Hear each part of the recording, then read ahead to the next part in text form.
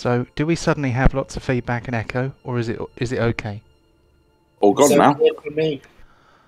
Excellent. Okay, I haven't changed any settings, but I am peaking a bit though. We'll So see maybe... a doctor if it stays like that after 4 hours. Yeah, you don't want to peak too early. Yeah, I'm not sure how to fix that. Oh well. But yes, I'm recording, so we can always chop this bit off the beginning if we want to, but I might as well leave it going now that it's on. And hopefully we'll be joined by more friendly faces shortly, but since they're not all on, I would have to line up all the video again otherwise. So is my camera on? I can't tell. I can't see you at the moment, so no camera by the look of it. Yeah, whether we comment if that's a good or a bad thing, we'll leave that up to your own. Yeah, I've just had a cunning plan. Well, it may not be that cunning, but it's moderately cunning. As cunning as a fox has just got a first degree at Oxford in cunning. Yes, nearly as cunning as that. I've just realised that there are going to be 4 of you, not 5 of you. Mm-hmm. The green bot, I can make that disappear later on. So hold on, let's see if I can line up these video thingies. So what I don't understand is... Oh, I didn't want to make it bigger. What I don't understand is why they don't always appear in the same place. If I could work it out, I would be very happy, but it is a bit of a pain. One day.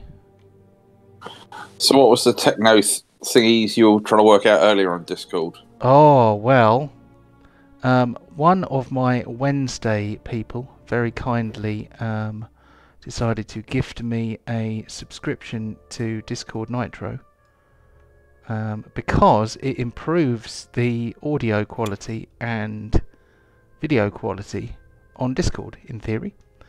So are you recording? You're recording other people's adventures now, or? Well, we're just doing audio on Wednesdays. That is our Curse of Strahd game. Okay. And there we go. So we have that one. You'll have to send us a link for that. There's no. Well, what I mean is we talk on Discord, but the audio sounded terrible, so we. Right. So we tried. Well, we got the better Discord, and it makes the audio nicer. So, oh no, it's bloody moved. Hello, Nate. Hiya. How's it going? So, do you know how to zoom in? Yeah, you mean closer. Thrilled with the full body. Let's see. Oh, just lean in. Yeah, that's a good strategy. Yeah, that's how humans do the zoom function. There we go. So it has rearranged you all, and God knows what's going to happen when Ryan joins us. It's going to move them all around, isn't it? But fingers crossed. Fingers crossed I can somehow make this work. Yeah, because it's got Chris over mine, and yeah, I don't know how to. I'm wondering whether we should try Zoom instead, but considering that I've just boosted the Discord channel, maybe I should leave it as it is. Well, just leave it as a portrait now, and then once Ryan joins us at sort of at half time or whatever, just do the jiggery pokery then. Yeah. What I'm going to do though is I'm going to move. There we go. I'm going to put that in there, and then I'm going to move the other one back again. There we go. Where's it gone? Carrot. That's the Carrot one. I'm going to put that in the Kevin box, and that. There we go. I've got 2 of you in the right place.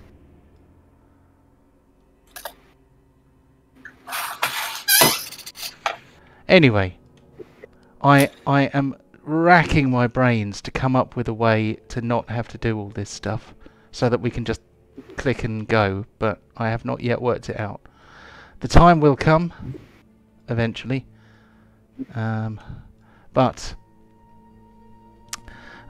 let's make a start, shall we? And I can mess around with this later on. So and we'll see what happens when Ryan joins, and all the cameras just switch places as if by magic. What I want to do is pin them in place, but I can point at them. Oh yeah, I can. Yeah, I can just make them bigger. I can't actually rearrange them, which would be lovely. So, Happy New Year. Welcome to episode 4 of Into the Jaws of Death. Our brave party of adventurers, known as the Crimson Dirks, due to the red daggers they each carry, are currently adventuring in the haunted lands of Pentagon, ancestral home of Depthananor Pentagon, or Deep to his friends. Our friend Kevin here, who plays Char the Genasi, is wonderfully coherent when it comes to recaps, so I'm going to see whether I can impose upon him to do a recap for us. What do you think, Chief? Okay, well, in the last session we left the shrine or temple that had those weird mechanical type creatures in. As we travelled through the woods, we saw a woman, maybe half elf, possibly drow, and she was accosted by a load of mecha wolves. So we gave the big puppies a big hug and a cuddle and a scrunch, and then we used the opportunity to do a bit of experimenting, and we found that lightning seems to have some good effects on those mechanical hearts that are in them, and so we finally found a weapon that we have in our repertoire that can work against them. Just as we were doing this, and we was about to head to the next next village of Kostromar. Yeah, my notes even say that. Excellent. A ever popular door, or a variation of, appeared in the road, a little bit half there as a weird kind of angle. Borin decided to stay back and protect the female, because he didn't want to be anywhere near Tyr, because he for some strange reason, he just doesn't like her. I don't know why. She's lovely. Yeah, I don't know what's wrong with him. He's a grumpy devil. Yeah, I mean, sort of. Has she done anything to hurt Karuk? Well, the kiss was hurt you a little bit, but I managed that all right, I think. And then we ventured inside to find that her pocket plane had altered or come into more focus in a way that what before seemed to be endless or vast is a lot smaller than we first thought, and we couldn't see any sign of Tyr about. That is right, and that is pretty much brings us up to date, doesn't it? So I am very rapidly updating the player page, which I'm just going to move us on to quickly so that the folks at home can see it. Here we have like a dashboard screen which shows our current missions, one of which is to retake Mount Pentagon, one of which is to investigate the next town along, quest giver for that one being the young lady you just met, and then I've also put on there, I've taken the liberty of putting on there, investigate Tyr's assimilation. So you were at Tyr's interdimensional space, gazing into the void and wondering why she had not spoken to you, or would not or could not speak to you. Who can say? But I'm just going to line that up a bit. There we go. And there we are. We're in the room. This is concerning that she's not present. This is, if she sent the door to us, maybe she's trying to get help. Yeah. Well, I mean, I communed with my deity and no help is forthcoming. Do you have any ideas on what we could do? I'm going to... I don't think it's going to really help much, but I'm going to use one of my cantrips to create fire in my hand, and I'm just going to try and throw it as far out as I can, almost as a bit of a flare, just to see if it sheds any light on anything. So the obeying laws similar to that of conventional space on occasion, when they're not, except when they're not, the little ball of fire leaves a small trail of flame as it shoots off, and it looks like it could go on forever, but it kind of floats off for about 20 seconds, and then it appears to just wink out as if it's kind of gone out of bounds. I didn't think it would do much, but I was you never know, that just trying to shed some light a bit further might have revealed something. I really don't have many other options. Do you guys have anything? Not really. It's my realm of expertise, but I'm going to get my ice dagger out that she gave me. Try and investigate that, see if that's shedding any light on where she might be. It seemed to be responding before, didn't it? It was kind of behaving as if there was some tension on it. That hasn't changed, but what's your approach? What's your idea?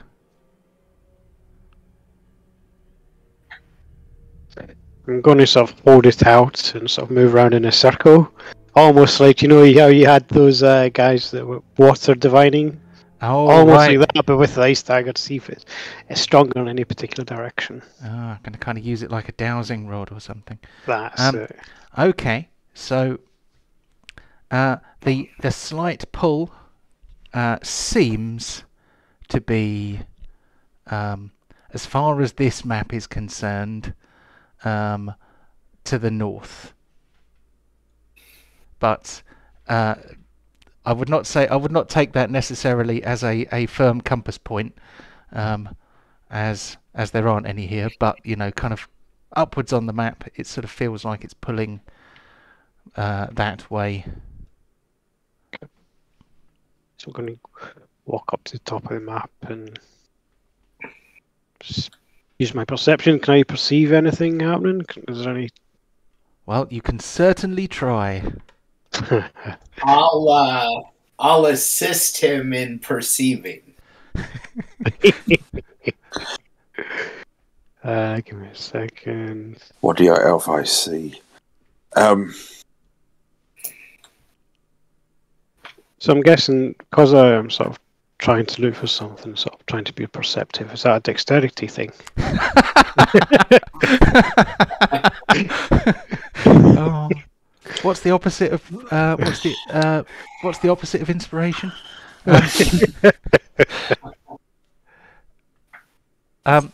Yeah, give us a perception check. I am not entirely sure how deep can assist you in looking through your own eyes, but we can give it a go, see what comes out. Okay. Yeah. So that would be a 6. That was not with advantage though, was it? No, and I've got passive perception as well of. Yeah, your passive perception is likely to be much higher. 12. 12. Well, I'm afraid, as sharp as your senses are, they are not supernatural, or telescopic, or you don't spot anything at the moment, shall we say? Okay. Have you got anything you can do deep? Now I already shot the wad I had. So. What was that again? What did you do? I cast. I forget. Yep. I cast divination. That's right. Yes, you did.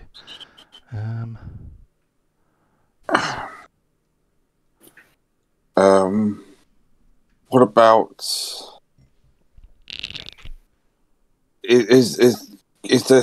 Could this be something just beyond our normal vision?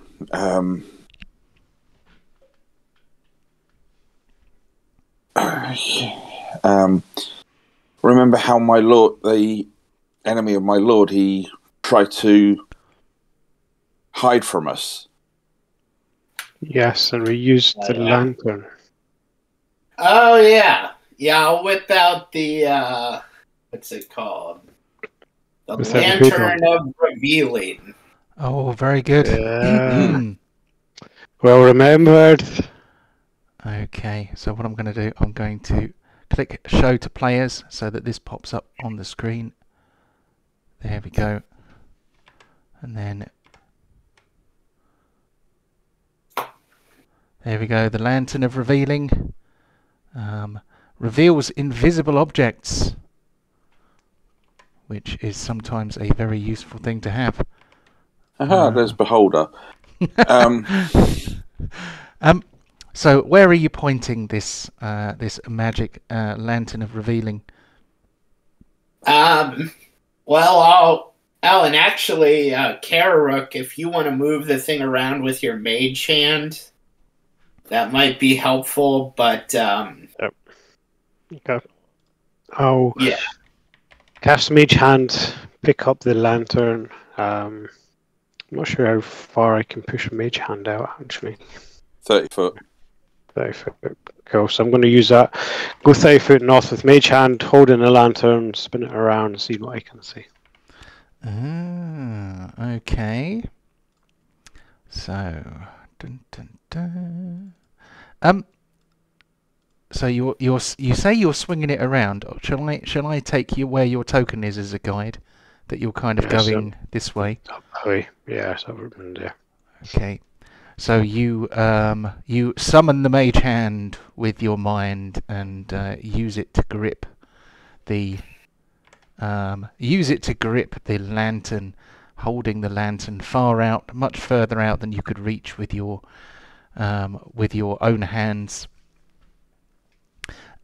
It's an unusual effect in this space, because this space is kind of like a pocket dimension dressed up to look like a bit of a chaotic space realm.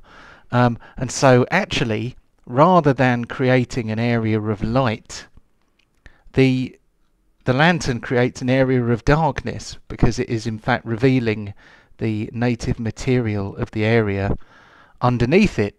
So so what you actually see is kind of something like limbo, almost like an empty space with very little in it. And this kind of dark 30-foot radius bubble moves out. You can see your mage hand and the lantern within it, but yes, it sheds darkness instead of light, or it appears to.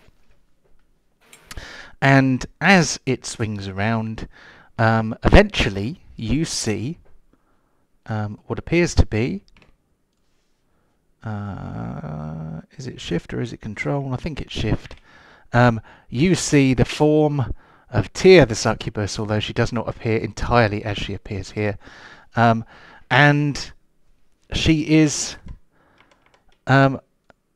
floating in the void, somewhat. She looks like she is weakly struggling, while clockwork machine parts writhe all over her. So it's kind of, I would say, like a steampunk version of the Borg assimilating you in Star Trek. So rather than high-tech parts attempting to colonize her body, it appears to be things like cogwheels and steam valves and stuff like that. So it looks a bit less low tech. A bit less high tech. However, I've just noticed that Ryan has joined us.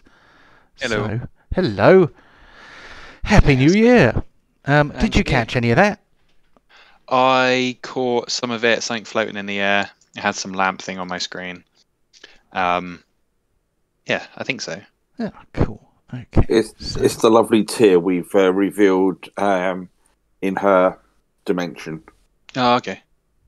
So I am going to very quickly line up your part of the screen, or at least I'm going to try to. And then, oh, that's amazing. Yours is almost in the right place. I've just realised it lines them up alphabetically, so if I was a bit more intelligent, I might have realised that. And, Oh, okay. I'll grab my camera in a sec. The image you've used for Tear, it's very kind of cheesecake-esque, yeah, sort of that 1950s style in a little bit. It is a little bit, isn't it? I wish I had the artistic chops to have drawn it myself, but sadly not. It is just... If you have, you're in the wrong job. I mean, that's a great image, but yeah. So I was just admiring the artwork while you're sorting that out. Yes, they've got. I think that coloured bit there, that is actually you. So if I just move across a bit, there you are. Okay. Hello. Yes, I am definitely. I must find an easier way to do this. I just haven't worked it out yet, but I've watched lots and lots of YouTube videos, and none of them tell you of any way to make this any less painful. So if anyone at home knows any way to do this better, then, well, when you watch this in 10 years' time, then it'll be far too late. There we go. So I think I've got you all where you should be. So let's lock you all down. Hope that none of the cameras pop out. And I've accidentally... That's not the one. That's the one there. So Michael is not with us today, so I will leave his as just a picture of his character. Yes. So yes, you used the magic lantern to reveal the location of Tia. She is some... how far out is she? She's probably she's probably less than 100 feet away. She's just, she's just hidden by the illusion of the pocket dimension until she was revealed by the... Right. Until she was revealed by the lantern. Right. Deep, if we try to bring her back here, between you and I, we could probably try and use the blessings of Talos to remove that mechanical curse off her. But you might need to be ready to help her if your patron allows it. Okay. So are you going to... We'll have to see if the magic works, but we can give it a try. Okay. I've got an idea, but I need several lengths of rope. Give me 1 second.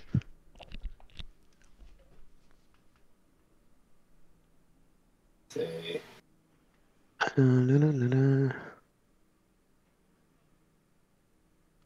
Yeah, I've got some rope. Okay.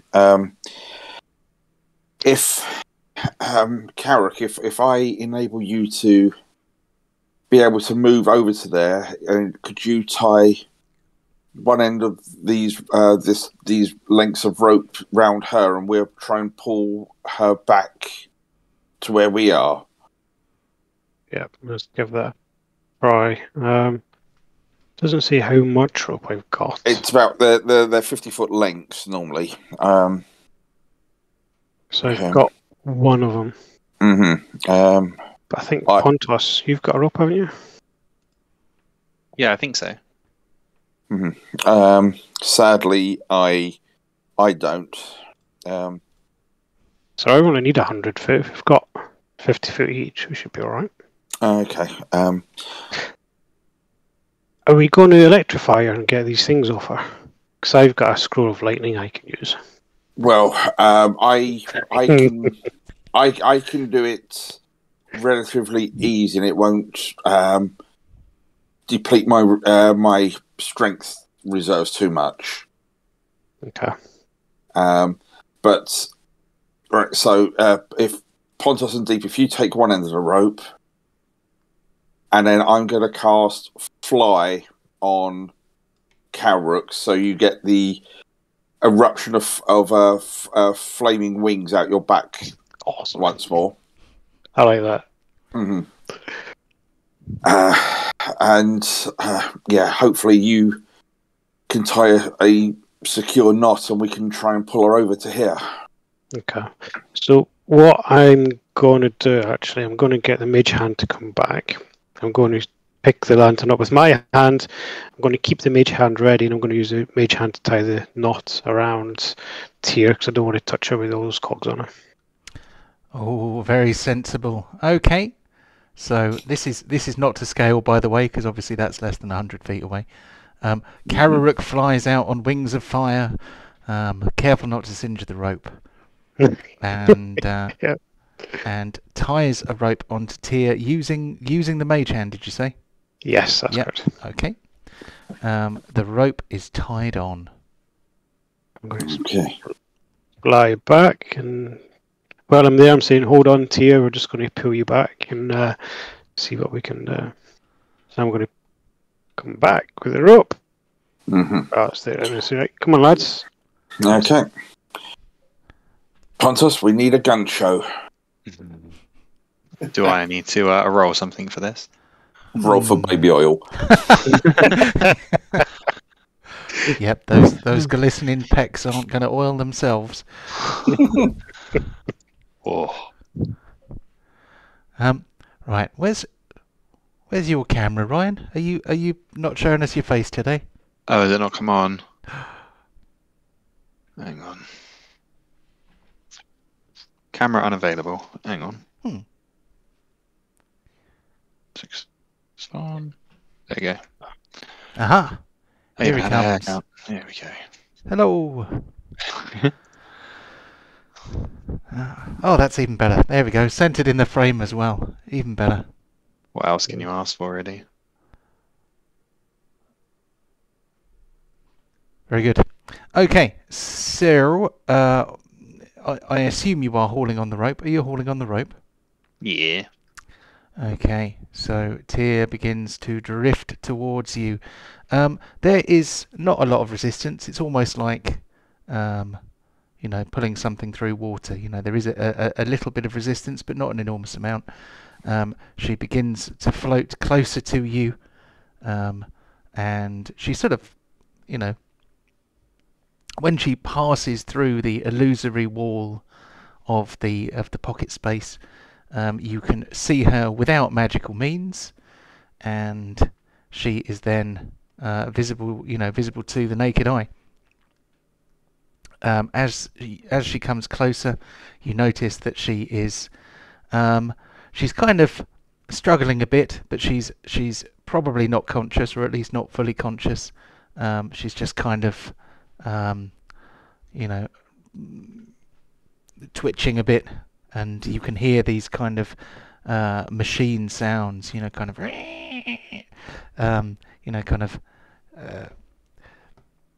things ratcheting and things making that noise like those wind-up toys that you pull back and they go across the table, sort of thing.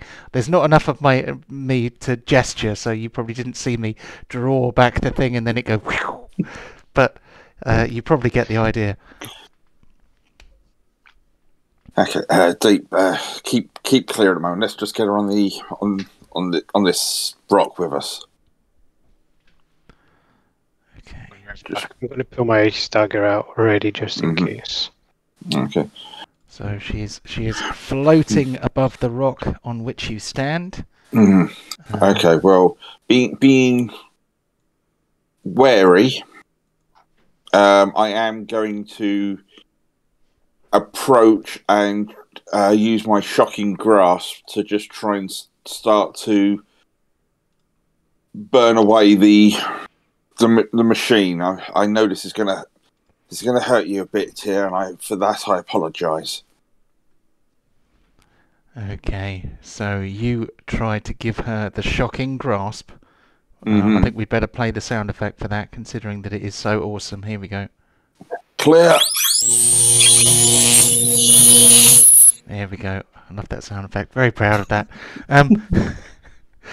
You reach out and give the shocking grasp to Tia and her technologically invaded flesh, and it appears to do some damage to the machinery, but not a lot. It seems to be this machine is thriving. It is absolutely loving trying to assimilate her. She appears to be full of all sorts of demonic energy, which is allowing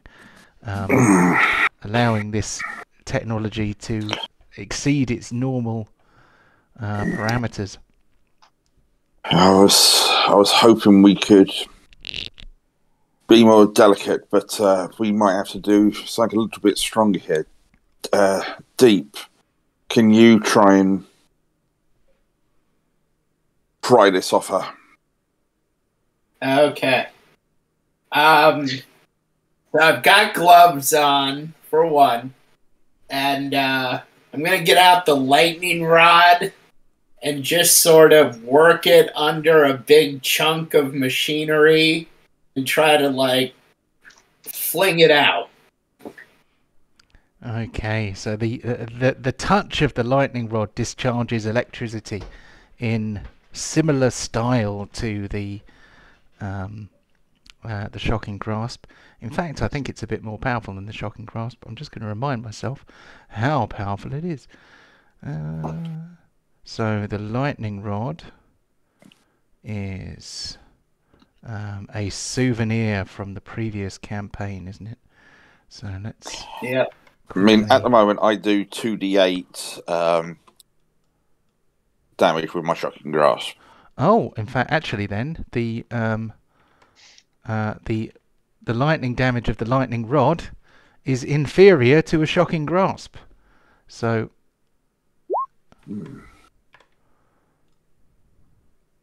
oh, what happened there?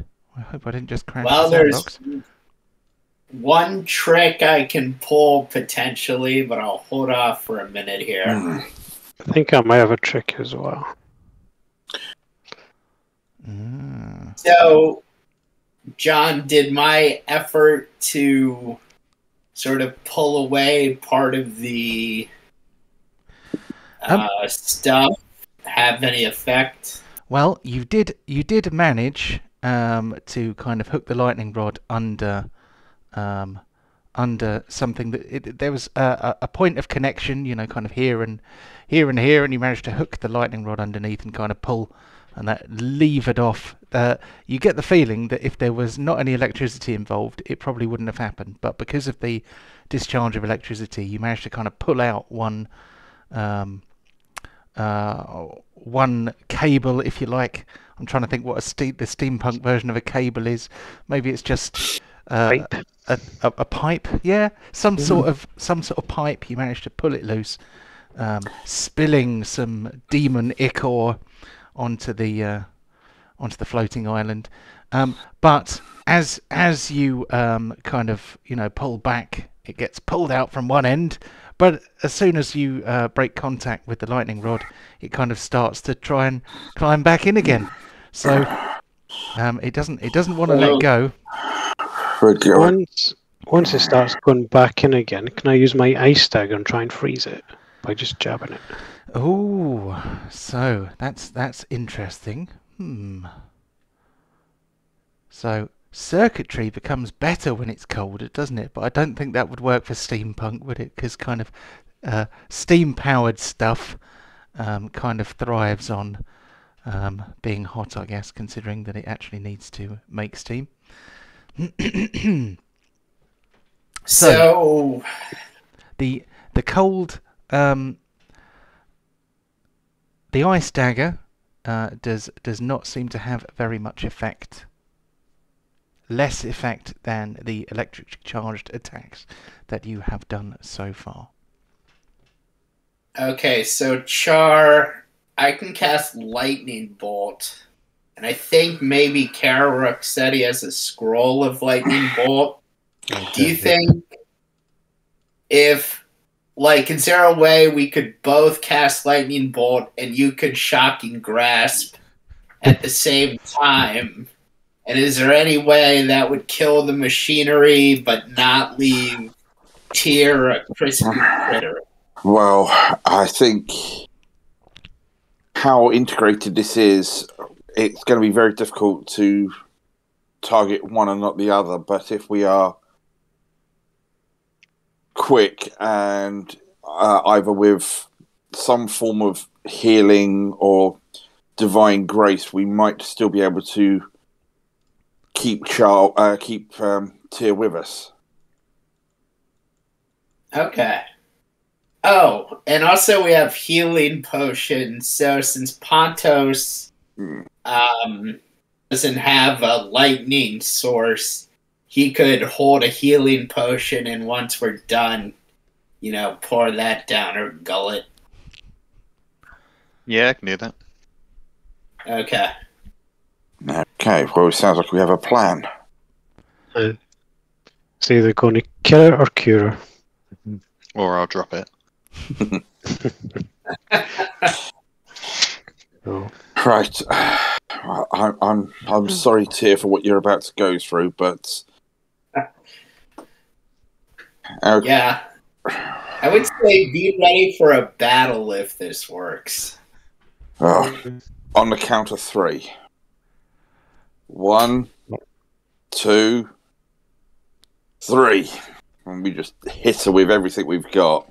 Okay, so before we do that, I was going to say, where are you standing, and what direction are you pointing your lightning bolts in? So I've got a scroll of lightning arrow. Oh, lightning arrow. So you haven't got lightning bolt. Okay. It's in my item back, but I don't have it as a actionable item. Oh, right. Okay. Lightning arrow. Let's transfer that as a spell onto your character sheet, and then you will be able to bring it up. I have not written a power card for it. Let's see. I've also got too much weight by the look of it as well. You got what, sorry? Too much weight. I mean, I wasn't going to say not anything, me, but... my character. It's Christmas for you, isn't it? Yeah, there we go. Lightning arrow. That is a level 3 spell. Let's pop that in the chat. So, next time you make a ranged weapon attack, transforms into a bolt of lightning, 4d8 lightning damage on a hit, or half as much on a miss. So, well, that's pretty cool. I'd stay well back as well. Yeah, unfortunately, I've got to, my attack is range touch, so I'm going to get a little bit of the wiggly dance. Happy days. Remember all those fire bolts that you've dropped on us? 1. I remember them. 1. Oh, no good deed goes unpunished. Remember last session where I was able to carefully position a fireball to avoid all of you? No. Oh, that bit gets forgotten. Oh, right, okay, yeah. I remember getting hit. It was twice, actually. I think. I can only remember the once. So let's. Happy days. If you are lightning arrow, lightning bolting, and shocking grasping, let's have obviously Tyr. It's an air. Lightning bolt is an area of effect attack, isn't it? It goes in a straight line. Straight 5-foot line. So she is not going to get a save against that because she is immobile. So you can just roll some lightning bolt damage, please, which I think is 8d8, but I'm not certain. Sounds about right. I'm just going to check that. it's basically the linear version of a fireball, isn't it? So it's it's 8d6 actually. It's a little bit less damage, but that's fine. So we'll have 8d6 damage from you. 25. Good start. So Char rolls 2d8. I tell you what though. Yours is a melee attack against an incapacitated target, which would be an automatic crit. On a hit. So roll to hit with advantage. If you hit, then you can roll another. Well, if you hit, you can roll another 2d8. If you miss, then you don't do any damage at all. Yeah, there is.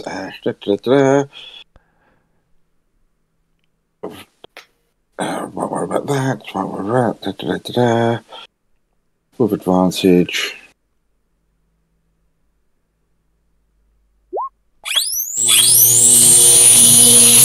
There we go.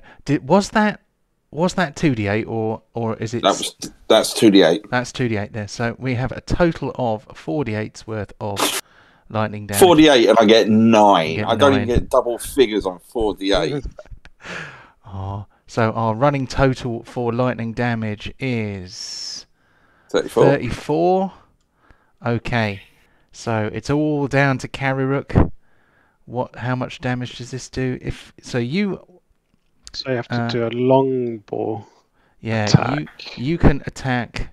If you miss, it will still do some lightning damage. You can attack with advantage because it's an incapacitated target, I think. Cool. Do I get sneak attack as well then? Well, sneak attack will not be in the form of lightning damage, so you could, but yeah, let's not then. We're just going for lightning. Cool. Boom, boom, boom, boom. As long as I get hit. There we go. So you hit her with the arrow, which means that she takes 48 points of lightning damage. Let's see if you can get into double figures. And I think 25. So we've got 59 points of damage. So that is pretty good.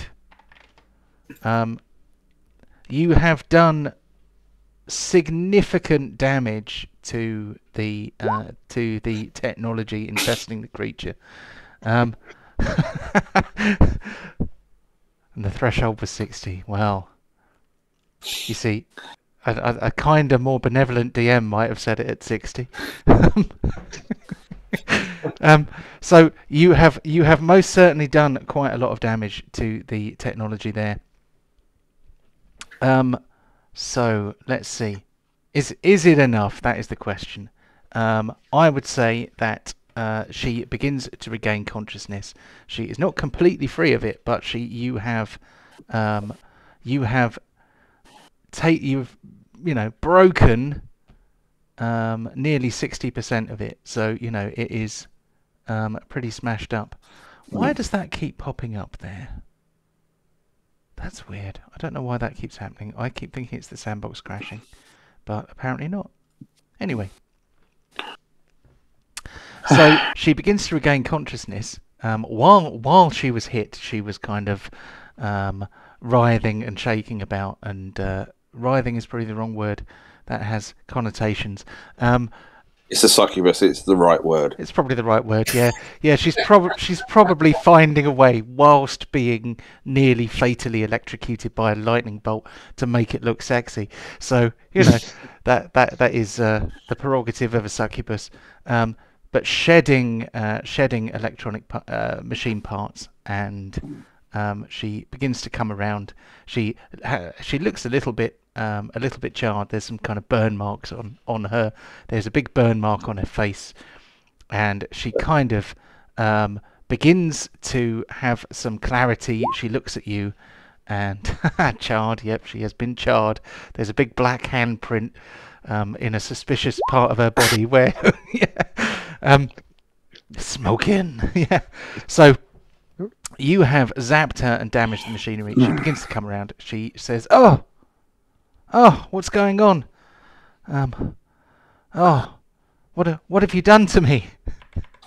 We're trying to remove this strange mechanical curse off you, for lack of a better word. Oh, yes. Well, you seem to have done it some harm. It was not only invading my flesh, but trying to take over my mind as well. But I feel like that helpful slap around the face you just gave me, Char, may have helped me there. The face. She kind of touches her face a little bit gingerly, and she says, "I think I can fight it off now. I'm not sure if I'll be able to entirely remove it, but I feel like it will no longer be able to take over my mind because you have kind of beaten it back somewhat." Well, you sure I can continue trying to purge this off you if need be? Let me think about that. Mm-hmm. Have you ever tried to stand still while involuntarily let someone shock you? Only a couple of times. I am an electrician, so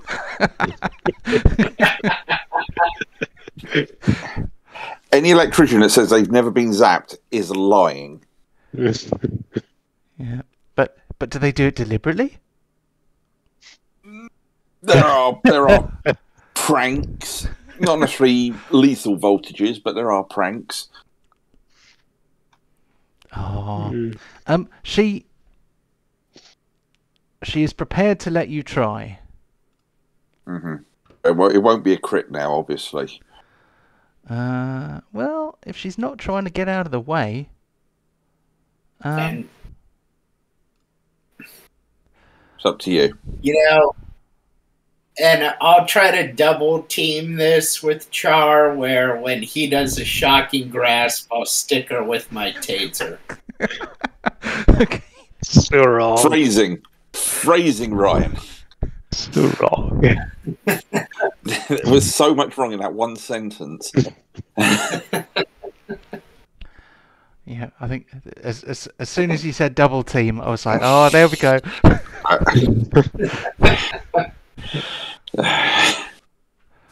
Okay, well, let's just see if I can zap her once more.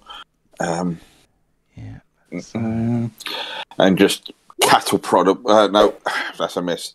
Just trying to cattle prod with my mage staff, and she doesn't really want to. She dodges. Yeah, she's sort of like, oh, I don't think I can let you do it. I think it's involuntary. I think I'm gonna. And then as she backs away from your electric slap, Deep sticks her with the lightning rod, which hits her for full lightning, and yet more of the stuff is destroyed. So she's like, ow, ow, oh. I don't know. I mean, it's not that bad, is it? Does it look really awful? It's more prevented it from returning. Yeah, I mean, I was thinking I might go back to the abyss for a bit and bathe in the infernal energies and see whether that restores me at all. There's only a small chance that we'll accidentally mechanize the entire abyss.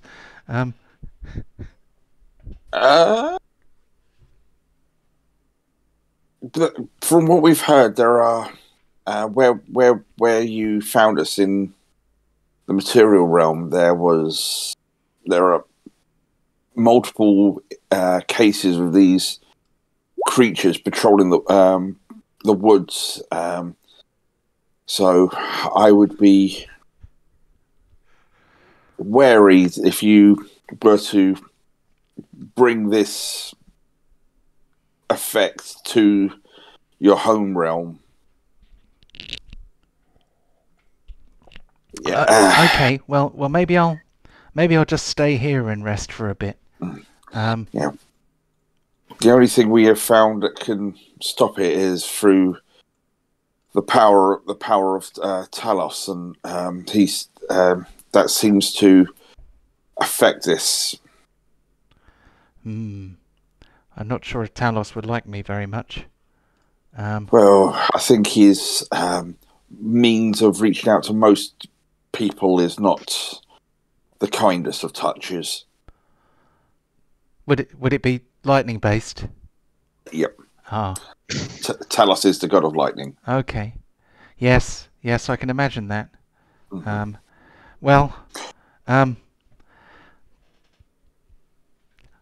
I'll take a rest here for a bit, and well, maybe an electric cuddle is what I need.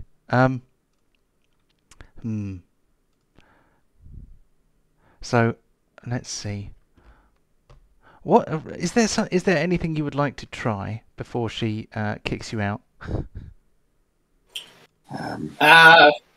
Well, I mean, if she's okay with it, I could just keep tapping her with the rod. Wonder where that was. No, I'm really having trouble navigating the language for this. It's fine. That's part of the fun, isn't it? Welcome to the world of double entendres. Right. Okay. Well, the only thing I can think of is just one last, as a farewell hug, and as I hug her, I just give her a one final shock, and before I go out the door. But that's about it, really. Okay. All right then. Well, you can double team her again if you like. So both give her a zap. And I have a fairly specific number. Auto hit? Yeah, you can auto hit. Okay. Auto hit. Auto crit. Okay. Hell yeah. Hooray! Awesome. That is 27. Okay. So, I mean, there's hardly any left. It's mostly gone. Mm-hmm. She is looking very ropey though. She's like, oh, that was horrible. Okay, well, I will. I'm just trying to just check my character sheet. That's probably the easier way. I think I have got a healing potion I was going to give her. So, Okay. Yeah, I'll give her one of my healing potions. Okay. So I'll deduct one. She sort of takes it off you and she says, "Oh, thank you for that. I'll." Okay. Let's see. Is she going to drink it? So, let's see. I would say I'm going to make a note of this in my OneNote document. You see, I want to change. I want to be an organised DM.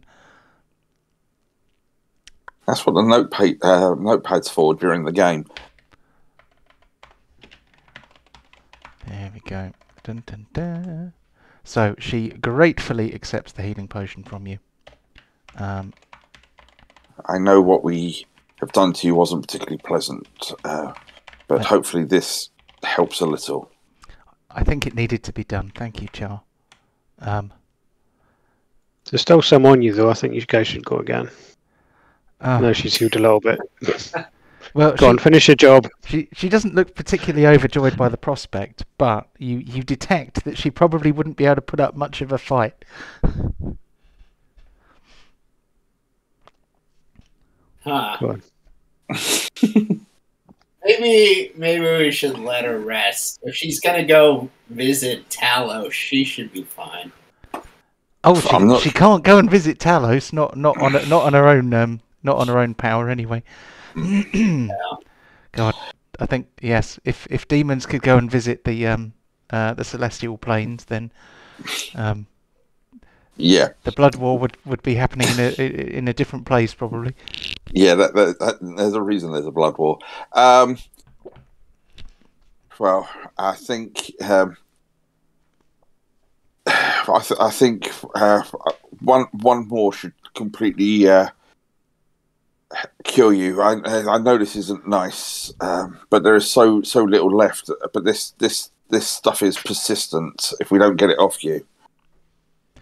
And oh, Okay then, Char. I think I trust you. I think really don't like doing this.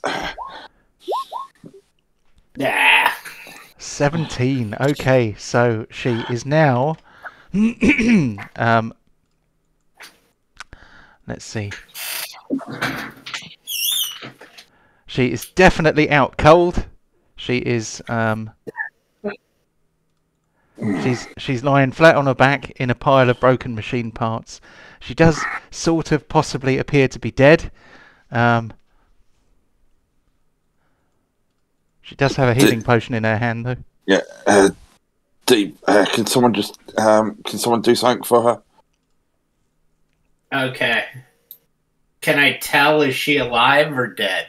Well, we ain't got much long. She is on the brink. Well, I'm just trying to...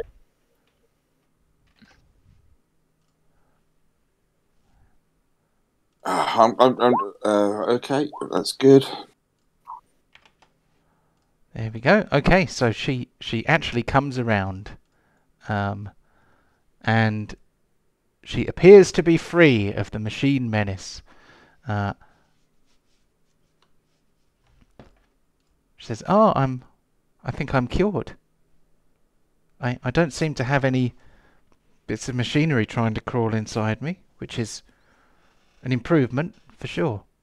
But yes, I am quite badly wounded, so I definitely need to rest. But shall we say, well, I was going to say that I owe you a favour, but considering that it was probably your fault that this happened, I think that might cancel out. What do you think?"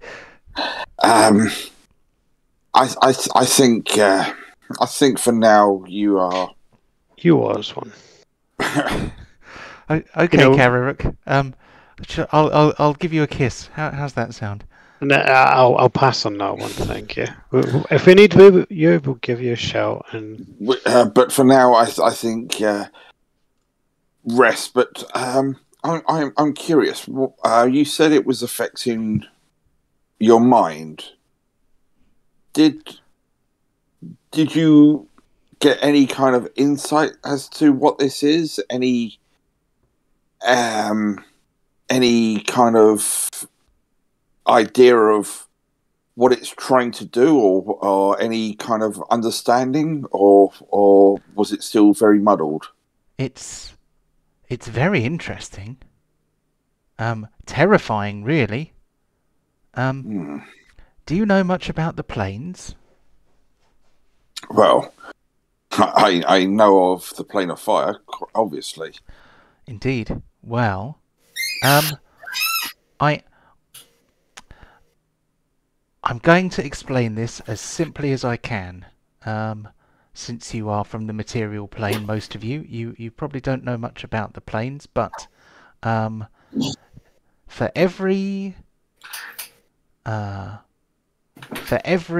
type of person, there is a place where they belong. Does that make sense? So there's a place for good people and a place for there are places for good people and there are places for lawful people and there are places for neutral people. Well, they're all laid out like the rim of a big wheel, something like that. Or maybe they're not. Sometimes they are. Sometimes they're not. Anyway, I come from one of those places. It's called the Abyss. But there is a plane called Mechanus, and that plane is a neutral plane, and everything there is literally run like clockwork. It is like a machine place, and I think that whatever this is somehow may relate to that plane. It appears to have the energy of Mechanus, but it has been in some way corrupted because the machinery of Mechanus normally just maintains Mechanus. It doesn't normally go anywhere else. It doesn't normally try and insinuate itself into other things. So I can't imagine why it's doing that, but I think that might be where it's from. I didn't recognise it when I first saw it because, well, you don't normally see stuff like this away from where it comes from. I don't know of this plane you're referring to. I know of the Nine Hells because sometimes we have had visitors from the to the plane of Brass, City of Brass from there. But this is... Oh, hold on. I think I might have told you the wrong alignment for Mechanus. No, it's lawful neutral. Yeah. It's lawful and neutral. Yeah. I just said neutral, didn't I? Yes, it is It's a lawful it's neutral plane. Yeah, because chaotic neutral is limbo. They're the opposite sides on the wheel. Mm. Do they still use the wheel cosmology? Yep. Oh, good. Okay, that makes sense then. Yep. Yes. Trust the Faerun still uses the lovely wheel, and it's a great image to get your head around it. But yeah, I know of the Nine Hells from devils that come in from there, but I don't know of this Mechanus you speak of. It's quite an interesting place, but I'm afraid I'm about to contradict myself. It's different, but it's kind of dull. Not a lot happens there. Do you know anyone there that might be able to help us with this? Oh well, there aren't really. The inhabitants of Mechanus are called the Modrons. They are a mechanical race of people. They sometimes leave Mechanus, but I don't know how you would find one to speak to one really. Well, as we were saying, you owe us one now. Is there any way you can get in touch with one of them? Well, Carrick, I think before we even thought. asked here for that, she needs time to rest and recover. She has gone through quite an ordeal, and I think we've taken more than enough of the lady's time for now. Okay. Oh, that's very considerate, Char. I tell you what, I'll give it some thought, Carrick. If I can squeeze in a visit somehow, then well, I'll let you know. But for now, I think I just need to lie down in here for a bit. Cool. We will leave you to it then, dear. Okay. See you later. You know where we are. You know where we are. I always know where you are. It's important to keep track of your friends. Cool. She sort of disappears. She's still here, but she kind of disappears into the fabric of the place, almost like climbing under the bed covers sort of thing. She's still here, but you sort of can't see her anymore. So a thing happens. What is that thing? So the interstellar space begins to melt away, and the stars and gas clouds and floating rocks all start to bleed together, and before you know it, you are standing back on the path where you were before. So I am going to move you back to the wintry path that you were at before. And there also are Borin and Fira, who are sitting there having an awkward conversation. Sort of. So, will your friends be long, do you think? I don't know how long they'll be. They do this sometimes. They just disappear. Quite inconsiderate. Something like that. Well, Borin, you missed the chance to be a hero. I can't imagine what Michael would say to that. Yeah, well, the fact of being a hero to Tyr is probably the last thing on his list. But... Oh, did you kill her then? Is that why you're heroes? Did you smash her in the face with a big mace or something? You know, like she deserves. Technically, yes, we did. Oh, brilliant! Oh, things are starting to go the way I want them to. That's brilliant. And the end result is she is cured and is resting and will be back on her feet in no time. Oh no! I think that's something like that. Anyway, I will allow him to fold into the background now, in sullen silence, because you did not kill a defenseless woman, even though she is a demon. So, Chew Bacon is pleased to see you, and obviously runs up to slobber all over Pontos. Yes. Okay. Well, before we are we all fit and able to continue to Kostroma? Yeah. Okay.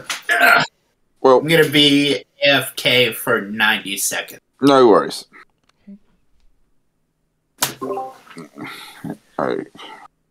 And no one's going to time him. Actually, I'm going to quickly, whilst he's disappeared, I'm going to nip back and grab a drink. No worries. I'll tell you what, shall we take that as yeah, time to have a break? Yeah, no worries. So, yeah. Perfect. Okay, catch you guys in a few minutes' time. All right. Yeah. Cool. I'm going to have some more gin. That sounds like a good idea. But, Mechanus. Oh, that's a fun place. Yeah. I thought, Steve Mechanus got to be done. Yeah. Oh, yeah, and it looks like everyone's back. Hooray. Happy days.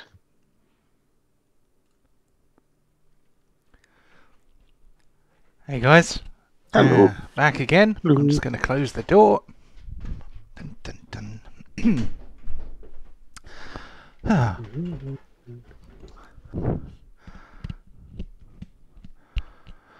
Righty-ho. So, our party had just left the interdimensional space inhabited by, the pocket dimension inhabited by Tyr, the succubus, and found yourselves back on the wintry path towards the town of Kostroma, or Kostromor. I can't remember what it is now. What would you like to do? Just getting a name. Where is it? Hold on, I can put you back on the map, can't I? Fyra, how far away is this next village? Oh, I can tell you exactly by using the measuring tools, she says helpfully. It is about 20 feet away, she says. So I think we will probably say that it is miles rather than feet, as that would make more sense. Okay. Let's get moving, I guess. Let's start walking. Yeah. Yeah. Well, as we get a little bit closer, probably about sort of 10 miles or so away. If we're just taking a brief water break, Deep. I think if you are the lord of this area, you should possibly look a little bit more dignified than just trudging into these places.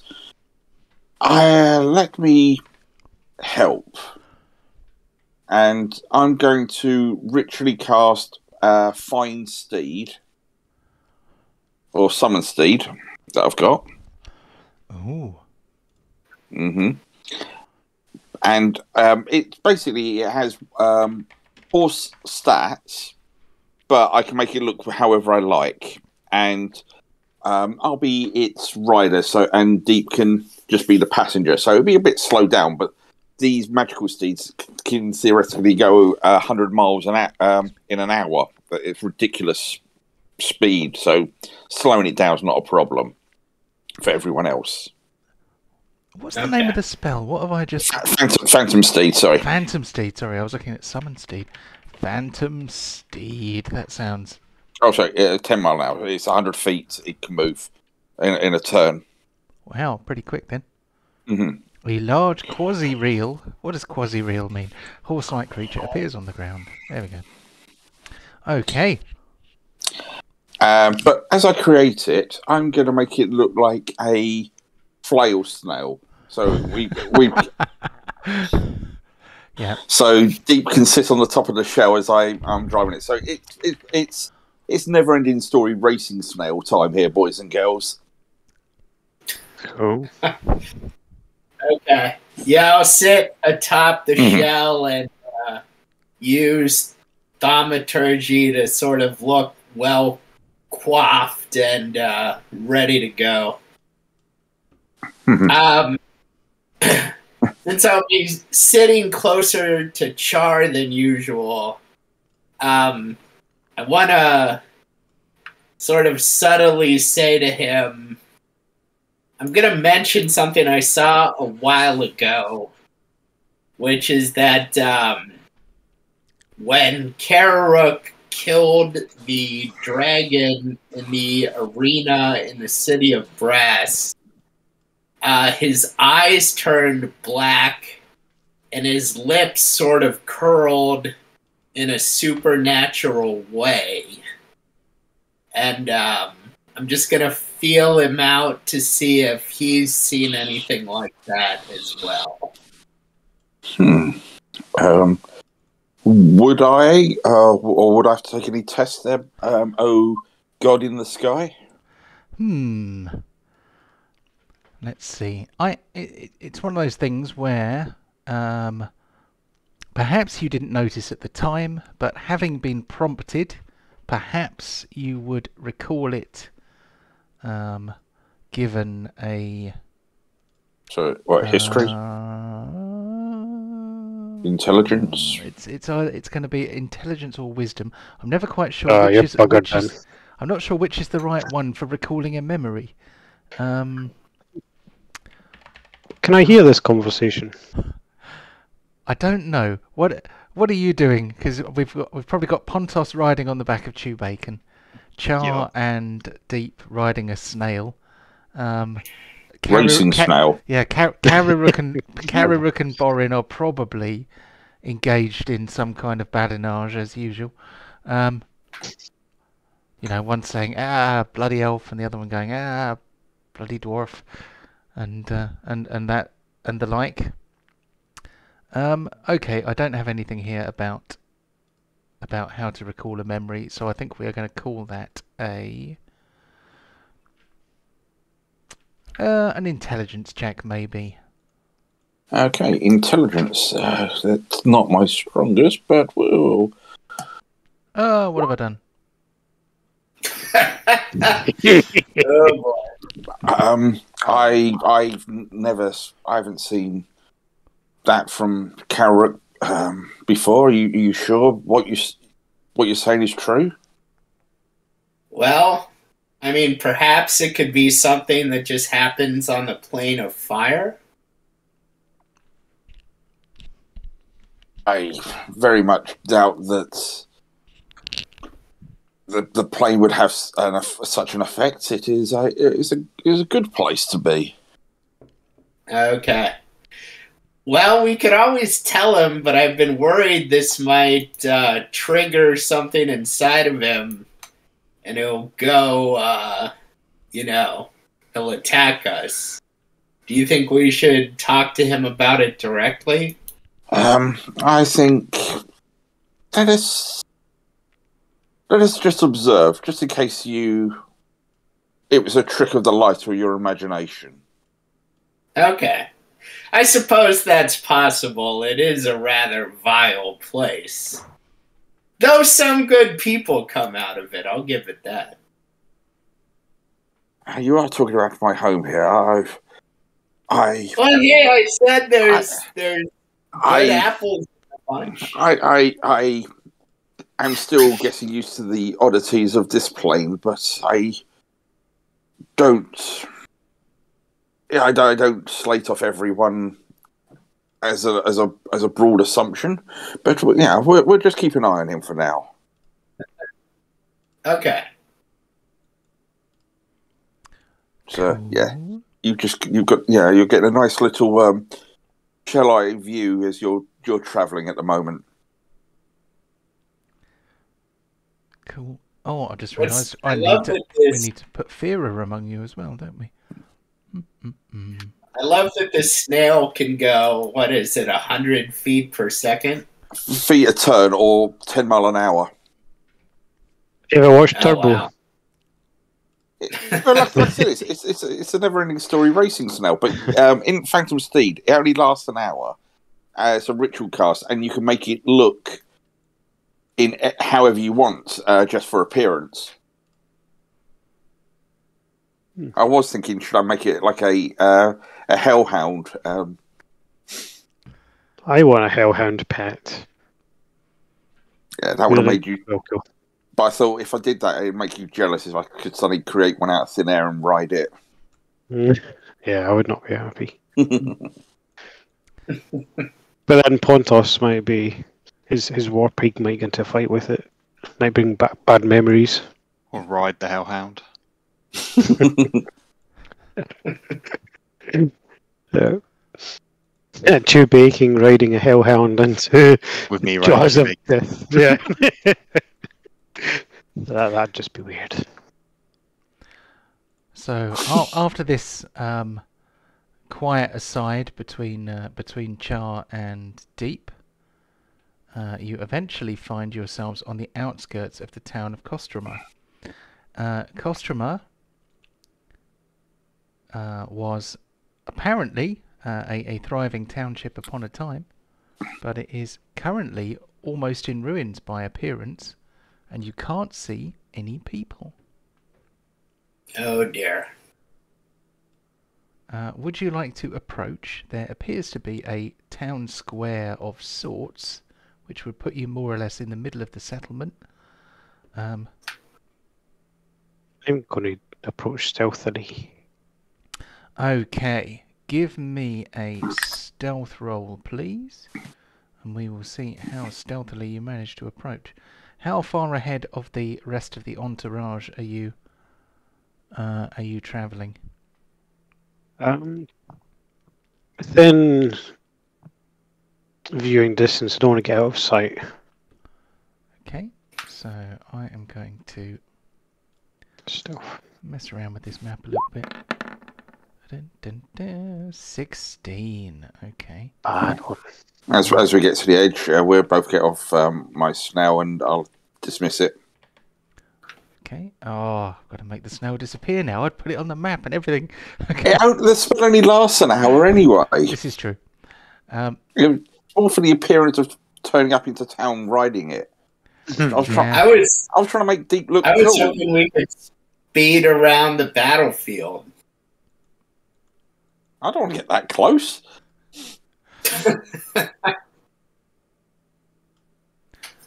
So, this map, hopefully this will look nice. But, let's see. Yeah, it looks good so far. So There's there's a lot of light walls, because there's a lot of ruined buildings, but I tried to set them up nicely.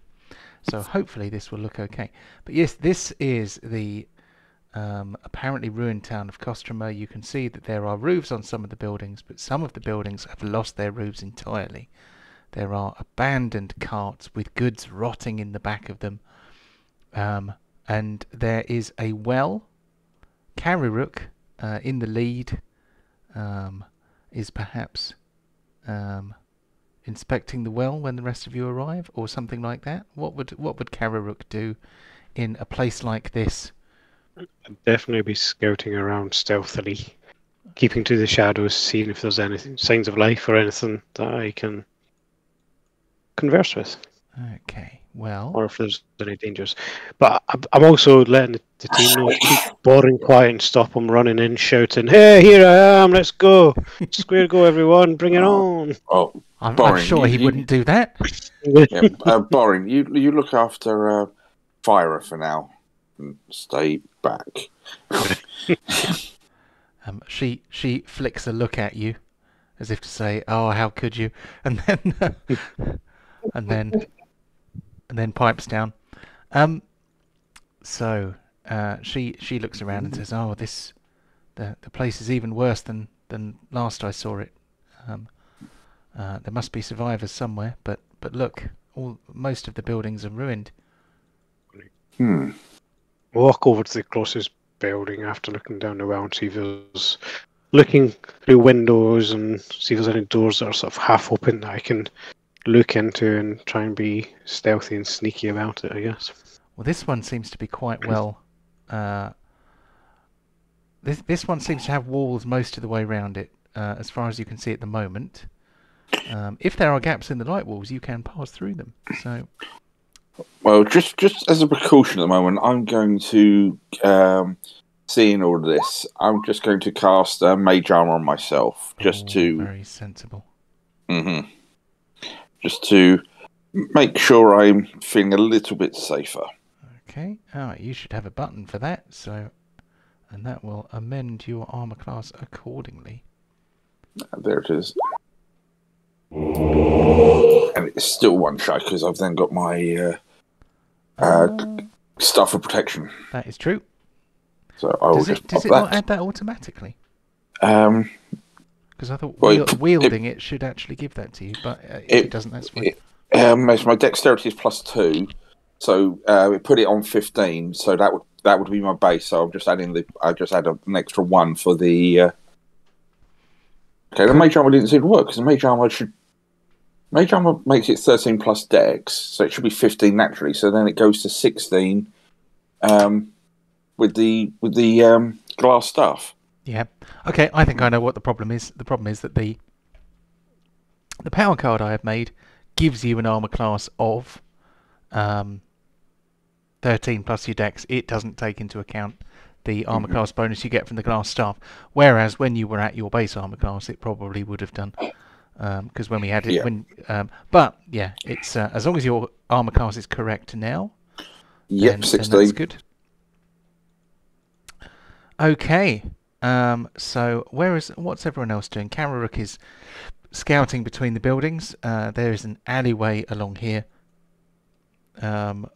full of detritus. No signs of any living people at the moment, or dead people either, for that matter. This one here, you can. The roof is definitely damaged, but you can't see a way in from where you are. Yeah, I'm just carrying on. Oh, I'm stopping there because I can. Oh, okay. You see through a gap in the wall. Let me see. I'm going to move the map up a little bit so we can see that Kararook can see it through a gap in the wall. You look through the wall, and standing inside a room which is partly ruined by damp, because obviously the roof has come off this building and rain and snow have fallen directly into it, so all the boards are warped and it's a terrible mess. But you also see a scary dude. This is basically, this looks like the greyish pallid flesh of a corpse, but covered in kind of with a kind of a metal headpiece with spikes on it. He appears to be a bit like a zombie, but he is kind of a robot zombie. Let's see, does he spot you is the question. So you got yourself a 16 on the way into town, but I think maybe we'll have another one just to see. Give me 1 second. I reckon this one's going to be only. Yeah, Pontos, where do you think that elf's gone? The useless elf. Yeah, he just walked in there. He's just left us standing kicking our heels. I just disappeared. So the creature does not actually notice you. So you obviously managed to stifle your surprise and not alert him to your presence. Cool. I'm going to sneak back down here, go and see my party of friends, and say, we're not alone. We've got some mechanoid zombies in these buildings. I reckon we should barricade them in and set the buildings on fire. We've seen that fire doesn't put the end to these devices. It'd be better we deal with the host and then rid the device from this plane once and for all. We just don't want some stray squirrel or something to get infected after. So your house, that seems to be able to hold a lot of things, could it hold these mechanical things? I prefer not to put those in my sanctuary. That is my last remaining tie to home, and I don't fully understand its connection to my master. Okay. I hope you understand. I just do not. The thought of this spreading into the city of Brass is horrifying to me. Yeah, but okay. Pontos, do you want to lead the way? You're the muscle, my friend.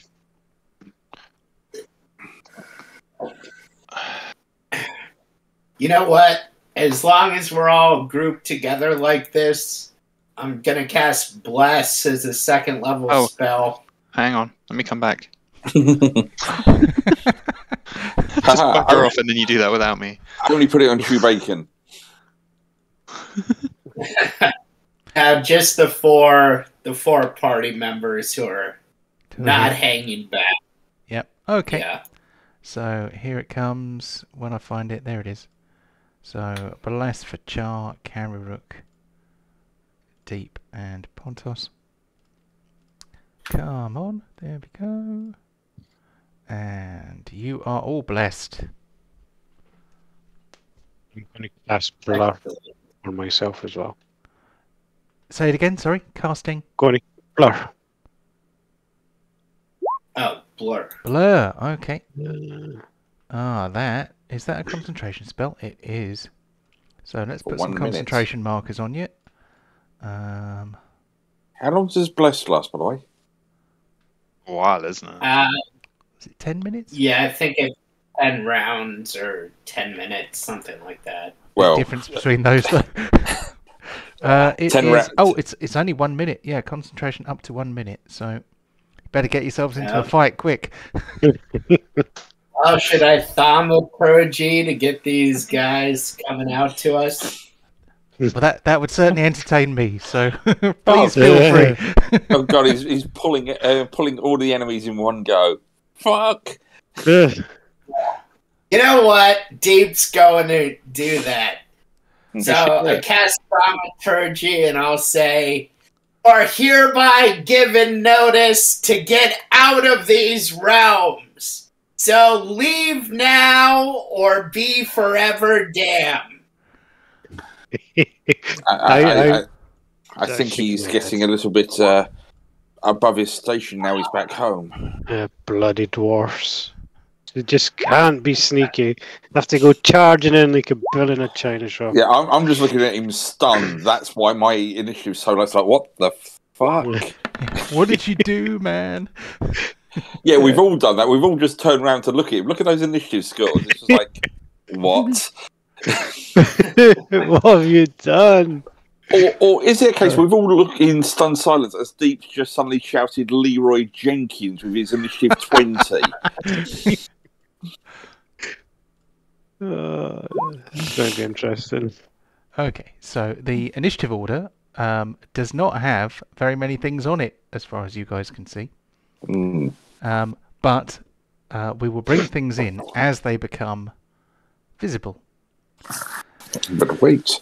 So, in perfect, yeah, it's absolutely perfect that Deep has rolled the highest initiative, because he's kind of taking charge here, isn't he?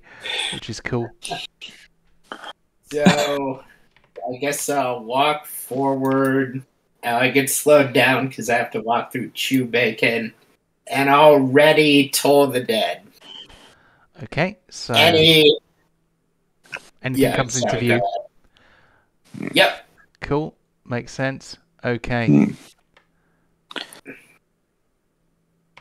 So, dun dun dun. So the next thing to move is something that you can't currently see. So hang on for a sec while I move it invisibly. Is it only one or is it multiple? Who knows? Who can tell? Oh, I can tell.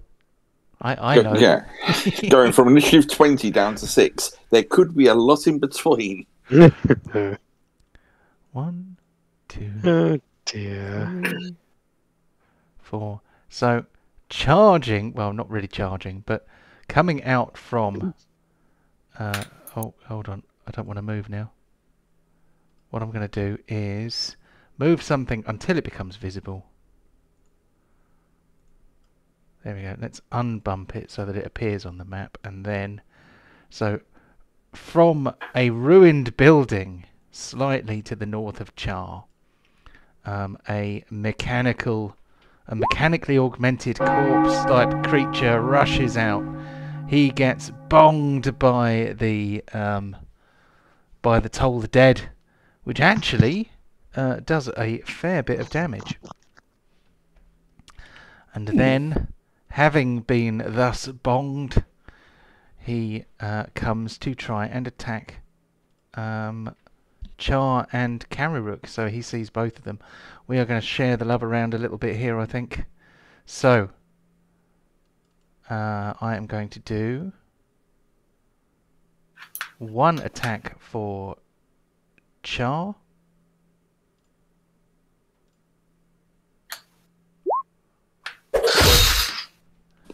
And ooh, okay.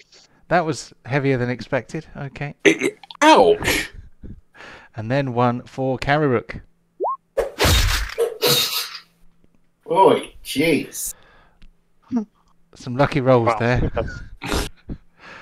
So you were taken by surprise, though. So you know these things do sometimes happen. By the eternal flame, my goodness. Ow! He has kind of like piston arms that kind of just go. So he has been thoroughly augmented by the technology that inhabits his body. I'm not on the turn order yet either. You're not on the turn order? Well, why on earth not? What did you roll for your initiative? I got a 6. You got a 6? Okay, let's add you in. Where are you? Where are you? I've got a 0 on the Yeah, when you get added manually, it gives you a 0, and then we give you a score. And there we go. So we have done that one, and now, rather annoyingly, the turn order has moved on. So I'm going to start from the beginning. I wish there was a way, if you're listening, Roll20, which of course you're not, but if you were, can you please give us a way to make the return order go backwards as well as forwards? Because that would be really helpful. Because I keep accidentally skipping forwards one. And I would really like to be able to go back one instead of having to cycle all the way through. Thank you.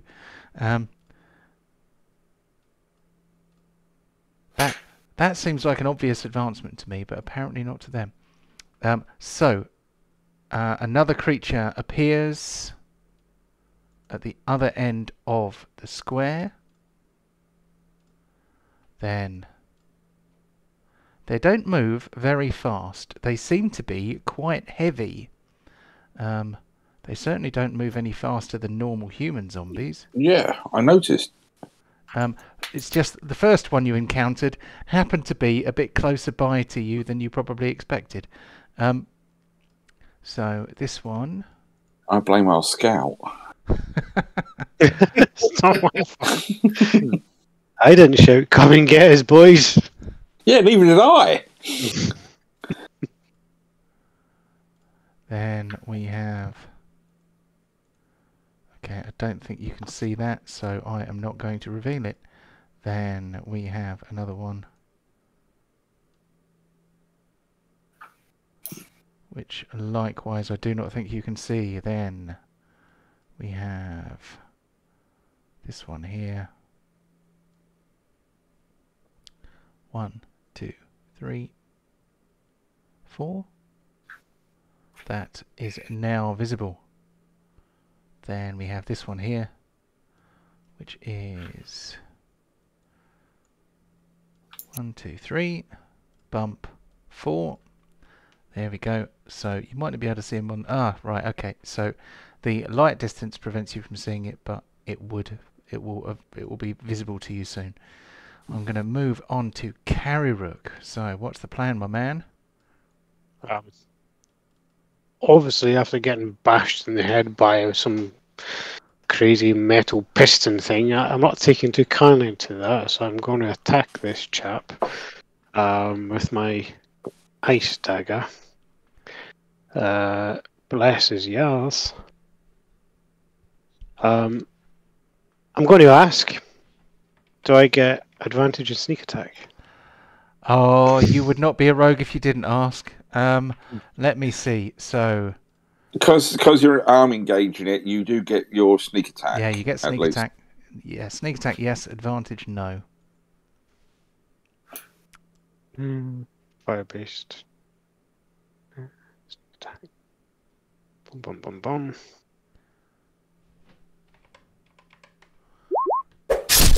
Oh wow! Great. He's dead.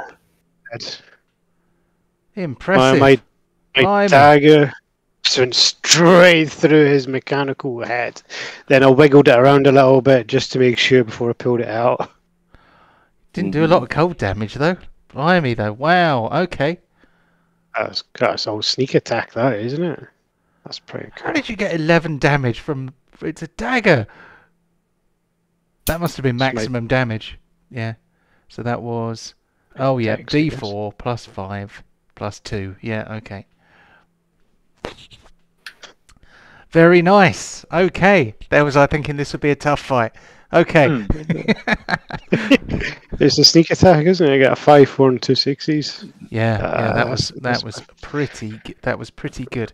So you have had your vengeance against the mecha zombie that came to attack you, and we are now on to Char. Okay. I've got. No, I'm not going to do that. I'm not going to do that. I'm just going to do 5, 10. I'm just trying to sort of see if I can see any targets before I have to do a strategic withdrawal. 15. Still can't see anything.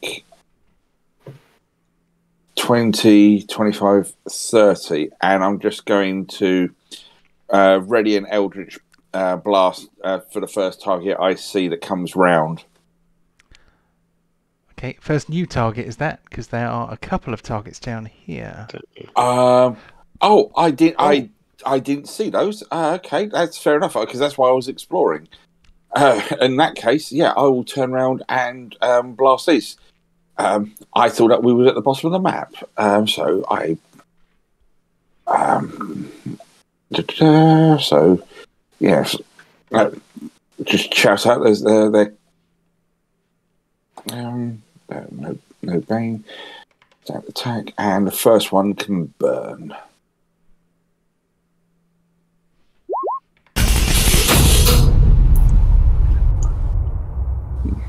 And then I'll give him a second just to soften him up a bit. Well, hopefully do more than just soften, but we can only hope.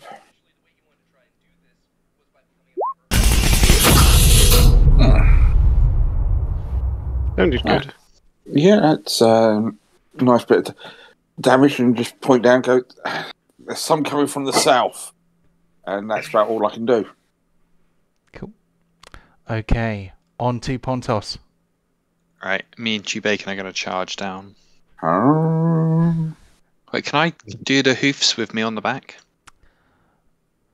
Yeah. There's. I don't see any reason why not. So Oh wait, I can trample in charge because that was from here, wasn't it? yeah, I think you. Is it 20 feet you need for a trampling charge? And I think I think so. Yeah, you've done. You should have done that. So yeah. Cool. Okay. So yeah, give us the hoof attack. 10. Okay, 10 is a miss, I'm afraid. Boo. Okay, then I will use my great axe to him.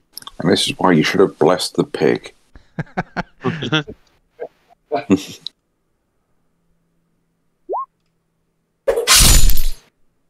Wow, okay.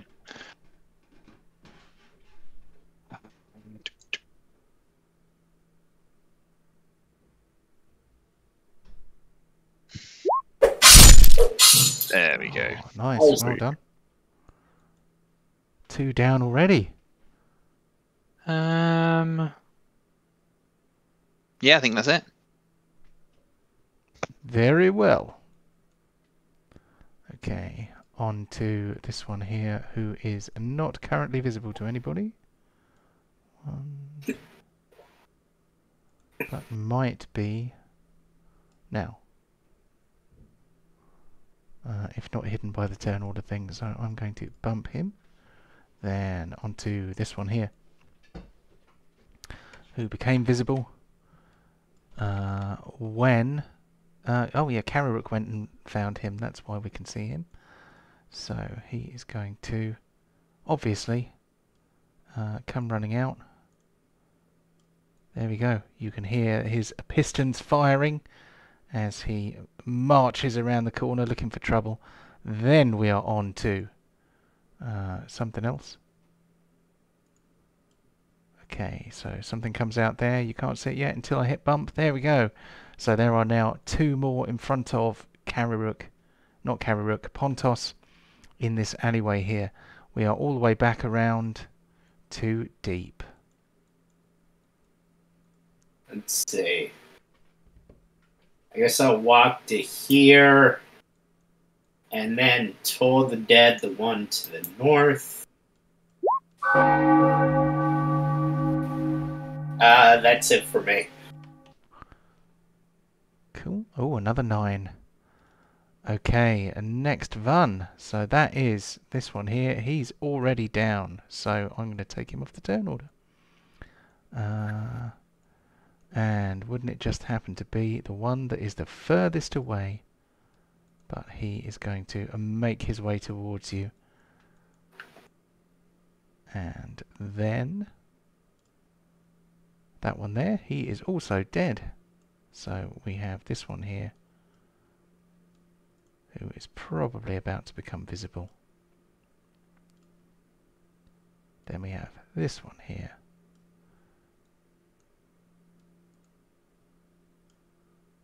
who is probably still hidden from view. Then onto this one. So this mecha zombie here marches forward,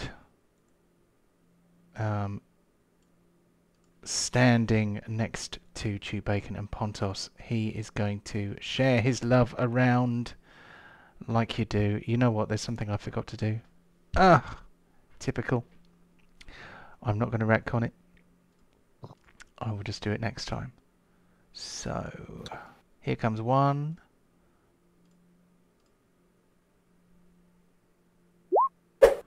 Oh, that's a miss on Pontos. And then we're going to have the same thing for the pig. Yeah, it is impossible not to hit the pig, I've discovered. Okay. Has Chew Bacon actually got any armour? Yeah, Yeah, he's got like spiked barding or something. It was quite expensive, wasn't it? it was very expensive. Armour 16 is as good as mine. Okay. On to Kararook. Okay. What can I see? The only one I can see is one down by Pontos and Chew beacon, so I'm going to run 5, 10, 30, and attack this chap. Cool. Sneak attack, yes. Advantage, no. Oh.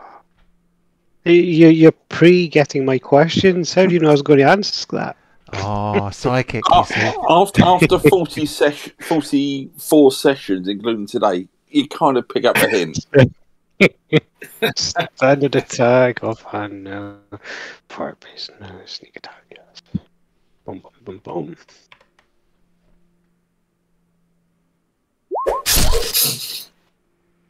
Oof. That dagger. What was that? That was 20. Very nice. That's pretty cool. And Awesome. anything else from Kararuk? Yeah, then using my cunning action, I'm going to go over the air and hide behind Tube Beacon. I'm going to hide. So, cunning action, disengage. Move behind Chewbacca. That doesn't leave you an action left to hide with, but at least it gets you out of melee. So, okay, on to Mr. Char. I like the respect, so I'll go 10 foot there. And I'll just try and, once more, save Pontos. Yeah, he's so vulnerable, isn't he? He needs a lot of help. Save the pig. We won't burn this one. Oh, nice. Okay, the thing I forgot to do before, which I'm going to do now, is Undead Fortitude. So, he does not get up, he stays dead. Okay, so yeah, that blast of magical energy just slammed him against the far wall, and he just slumped down. So 10. I can see this one here, but there's too much bacon in the way really to get a decent line. So 10, 15, 20, 25. Yeah, I can't really see that one. So 10, 20, 30. Can I see anyone? No, I can't. So my second shot, unfortunately, is going to be wasted for now. Let's see. It may not be that visible to you, but there is actually a guy just beyond the well. Oh, okay, yeah. That should be within your dark vision. Yes, range, I can just about. Now you've brought it to my attention. Yeah, I can. When it's right on the edge of your vision, it just goes so dim. It's kind of hard to see. It's atmospheric, isn't it? But a little bit difficult functionally. No, but at the same point, it's cool. But I did save my Ginny's Wrath, so I will burn this one, hopefully. Nice. Yeah. Okay. Pew, pew, pew, pew. And more importantly, no fumbles. And more importantly, he's now wounded for deep. Yeah. Oh, so much jinx there, Chris. There's going to be 5 fumbles in a row now. You'll see. Okay, Pontos. This weekend, my group, the Halfling, managed to roll 2 1s with his Halfling luck. It was a beautiful moment.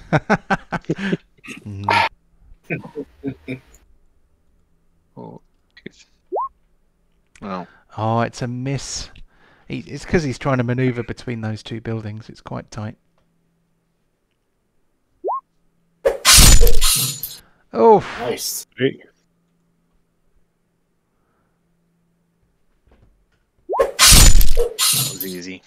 Alright. I've got a little bit of movement, so I'm just going to sidestep, so I'm not like blocking up the whole door. okay. So, what have we got? Next fella here begins the inexorable march towards deep. Then this one here, likewise. Well, he actually succeeds in his inexorable march towards deep. And he does a thing because it is his turn. And actually this guy did the same thing. So you hear the sound of machines doing a thing, and it looks like the damage on these creatures is actually repairing itself as they wobble towards you. This one here is going to try and slam deep once.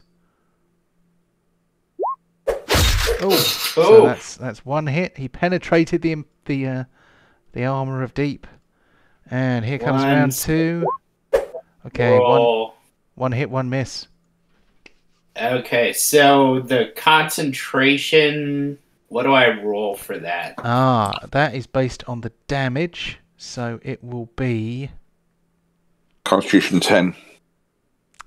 It's the damage taken or 10, whichever is the highest, isn't it? So half damage or 10. Half damage. Okay. Fail. If it's half damage, then it's a pass, isn't it? No, it's half damage or 10, whichever is the whichever is higher. highest, and yeah. So it's a fail. Okay. Yeah, that's one to bless. So bless is cancelled.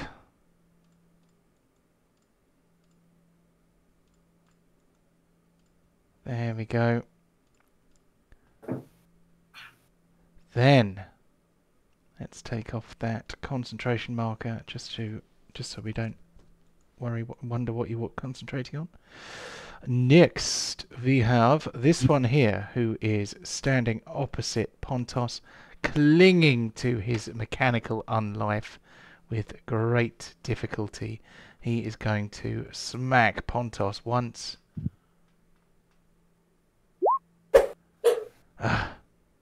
And then he is going to get off. And then he is going to try and smack Pontos again for trying to get on him.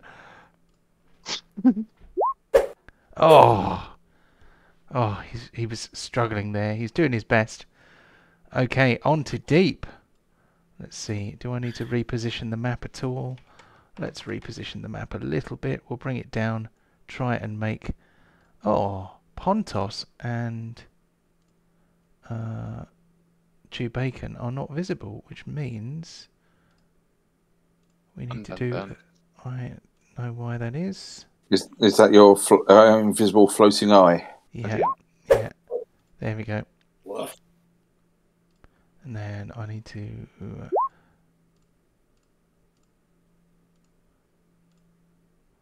we go. So while I was messing around there. Sorry if I was supposed to wait, but don't worry, not much happened. I whiffed hard and summoned the mail. Cool. All right, excellent job. I just suddenly realised that we couldn't see Pontos on the map, but we can see him now. So the lightning rod missed, and the mighty mayonnaise is with us. The mighty mayonnaise doesn't get to attack on the same turn it's summoned, does it? Nope. No. Okay. Cool. Very good. Okay, another mecha zombie staggers towards you. And another mecha zombie staggers towards you. You can see a few of them on the other side of the well. Oh, wow. Where are they? Hey, you've got a fireball. Unfortunately, casting the fireball against the dogs and the flying in Tyr's plane used up both of my spell slots. Shit.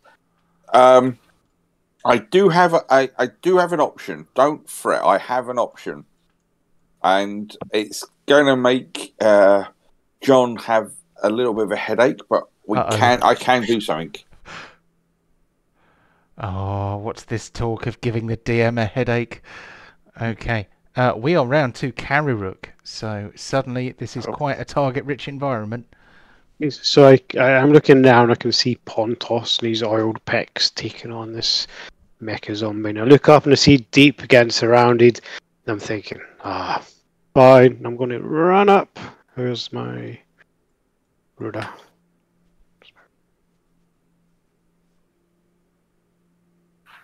Yep, I can get there, which is 24, but that's gone down. So.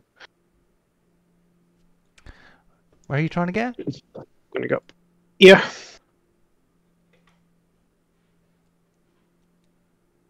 Okay. Yep. Because you were here, weren't you? Because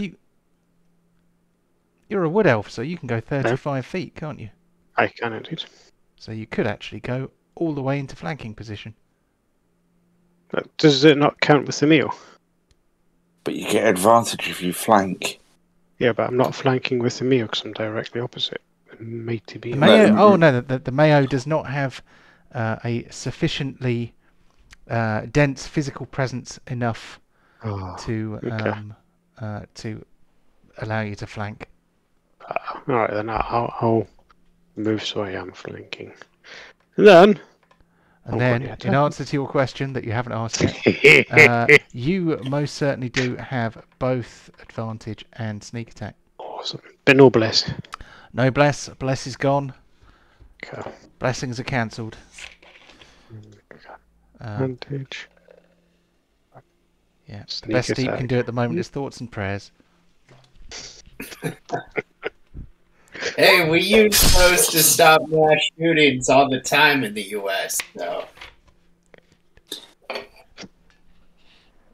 He's dead. He's dead? Oh no. Okay. There's probably not much point me doing undead fortitude, is there? Because you just did 38 points of damage. I don't think there's any way that it is even possible. But if he crits it, then I might let him have it. No. 38. So his head came flying off that time. Yeah, 17 versus DC 43. Wow. Fatality. Yeah, very much And so. it just exploded in a shard, particles of ice. There's nothing left. Yeah. I just wink it deep and say, that's how you do it, my friend. Right. Right, on to Char. Okay. You see me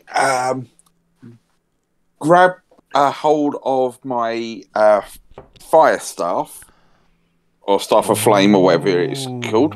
I'd forgotten all about that. Yep. That's what I normally do.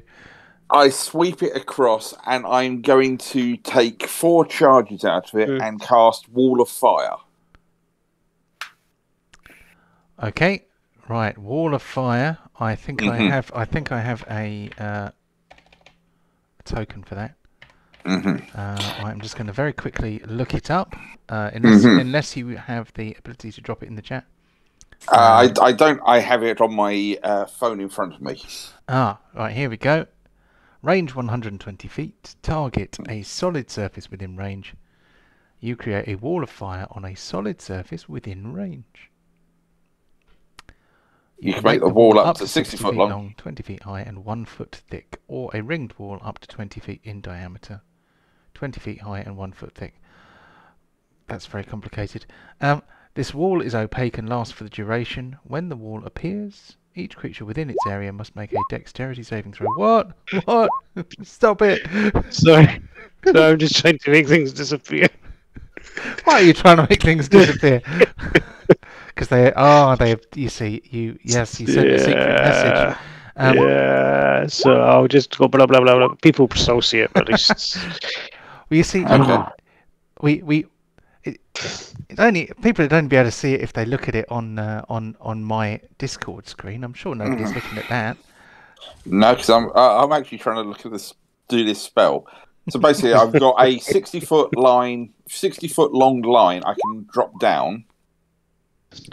If it goes across a creature, they have to make a dex saving throw or take 5d8 fire damage, or half much on a success. Yep. And then I can select one side of the fire of the wall to be hot, the other side not. If anyone goes either next to the hot side or passes through the wall, they have to take another test or take damage. Right. Oh, you level 8 characters with your magic toys. You got this one randomly, didn't you? That will teach me. That you see, I'm reaping what I sow here. If I'm too lazy to think of specific magic items, then I will suffer the consequences. Yes. So I'd be looking at a. Come on. Right. Oh. Can you guess what it is yet? You know what? Yeah, oh, there we go. Spell templates, fire templates, 60-foot wall of fire.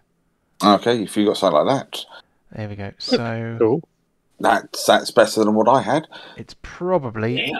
too wide, so we might have to make it a bit slimmer. Okay. Don't place it over me. Don't give him ideas. There we go. Right there. Oh, hold on. No, we don't want to burn friendly characters. So there, Yeah, right? not on the zombie. Yeah, It's not on top of deep, but right, you know, there we go. Can I have control, Thanks. please, sir? Yes, I will give you control of that if I can work out how. Control by, there we go. No, not for deep. That is for char. Save settings. So you should now be able to move that at will. Okay, come on. I can't seem to move it any further down. But it might be to do with light walls. You that's want to move it down, like, I was just saying, like that sort of thing. yeah. Okay, so you So are at least- basically cutting the street off. So well, fuck it. We might as well burn the first one at least. Oh no, my beautiful zombies. Yeah. So yeah, just as I've swung this stuff around, you just see this almost trailing it in this line, igniting just along this square in front of you.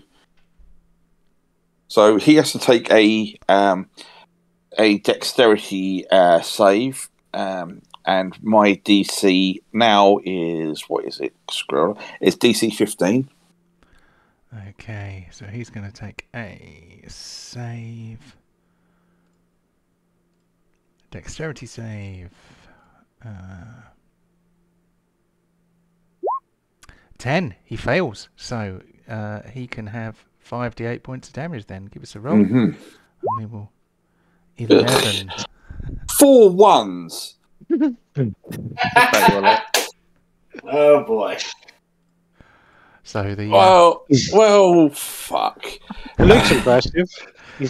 You're not sure if it is the sound of his gears kind of clicking or whether he's laughing, but I am also actually going to make this bar of fire create some light as well, so because it is after all a bloody massive wall of fire. So let's give Surprisingly, on the zombie side will be the hot side. So Yeah. anyone that ends up within 10 foot of that will also have to take tests at the end of their turn. I think it's the end of their turn. 30 or a bit more than that. I think 30 feet bright and 30 foot dim is probably enough. There we go. Each creature ends its turn within 5 foot or inside has to take the save as well. Right. Each creature within 5 feet and within. Okay. So this one here that's on it could then walk through it, and if it wasn't standing next to it, he'd be all right, basically. Is that right? Yeah. Okay. Yes, it's more the others now. If they get close, they will start cooking before they walk through as well. Okay. No problem. So. There you go. I've bought you some time. Very good. Okay, let's move on to our friend Pontos, who is alone in an alleyway with a zombie that will not die. Chewbacon's probably going to miss. It's a hit! I hit him. Okay, we are going to do Undead Fortitude of 13. He fails. He dead. Oh, okay. So zombie down. So that means that Pontos still has his actions. So I don't see any more zombies. Maybe I'll go this way. 1, 2, 3.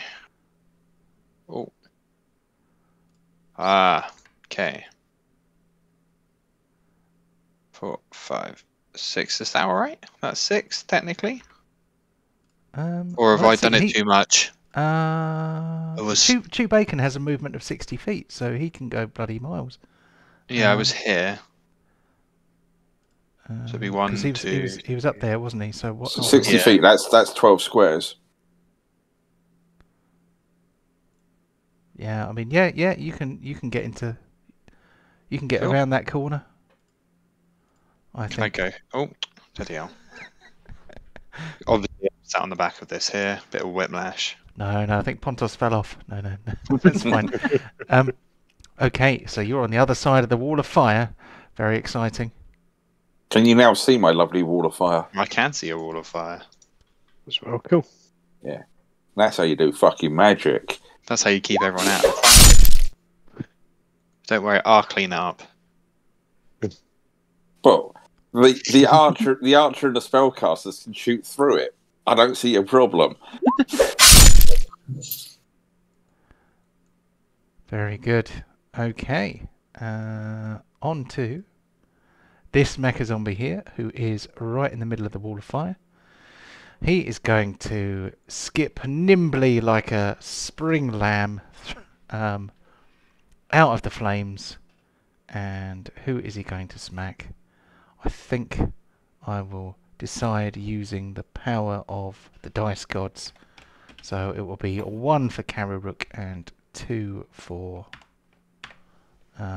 Deep. Oh, he's coming for Deep, and that kind of makes sense because you are the closest. He can, in fact, stand where your Mighty Mayonnaise is, but I am not going to make him stand there. I am going to make him stand here, just for convenience, really. He steps through, away from the withering heat. He regenerates, because that's what he do. And then he is going to attempt to hydraulically slam Deep with his big piston arms. There's 1. Swing and a miss. Then he goes again. Oh! 17 and a 20, and he still didn't get you. Gutted. This one here, he's finished. He's done. So, who have I got? Oh, that's another dead one. I'm running out of zombies. This is very sad. I feel your pain. I think we're round to Deep. It's Deep's turn. I was too busy deleting zombies to actually notice that it's a player's turn. Right, go for it. Okay, first the spiritual weapon. Damn it. And then I would like to, I'm not even sure this will work on these, but I would like to turn undead. Oh. So. Let me... go ahead. I am going to go out on a limb and say that these are not these are not your average zombies. They are not created by supernatural means. They are not necromantic in nature. They are mechanical, so they are not scared of not scared of clericy things. Has that one just moved up? Which one? This one here, by the well. No, he hasn't moved yet. Okay, sorry, I was looking at other bits. I just went, oh, okay, he's quite close. Yeah. Oh, you're just waiting for him to get burned, aren't you? Well, 5d8. At least I got into double figures this time. Okay, well, I summon the light, and the light does nothing. Yeah, the ratcheting of the cog sounds a little bit like laughter again. Kind of. No, kind of like. That doesn't really sound like laughter, does it? I need to work on that. Okay. Any movement? That's probably going to be it, isn't it?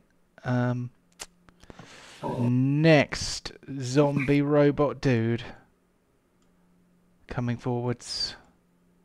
His friend is also doing the same thing. Okay, then we have this one down here, who is going to do some hydronic slams. 1 for Pontos. Oh, come on, man! Oh. And one for the pig. Oh, you spend an afternoon creating super-powered cyborg super zombies. But Hey. wait, he's within 10 foot of the wall. I thought it was 5 feet. Womp womp womp.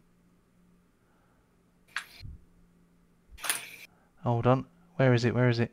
10 feet! Curses! Okay. Is it starts his turn next to the wall? It's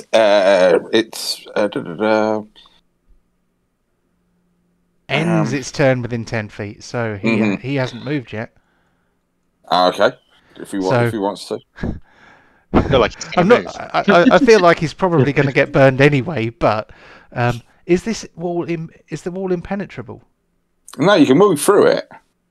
It's just if you end within 10 foot or pass through it, you'll take the damage. Okay, and that's 29. Okay, so I mean, does he get a save? He gets a save, doesn't he? Yes, it's DC 15 dex. I think it's worth it just to go and smack Garrook, isn't it? So, Yeah. he's going, that smug elf. I'll fail my save. So, do you want me to give you another 5d8? That'll do. Wow.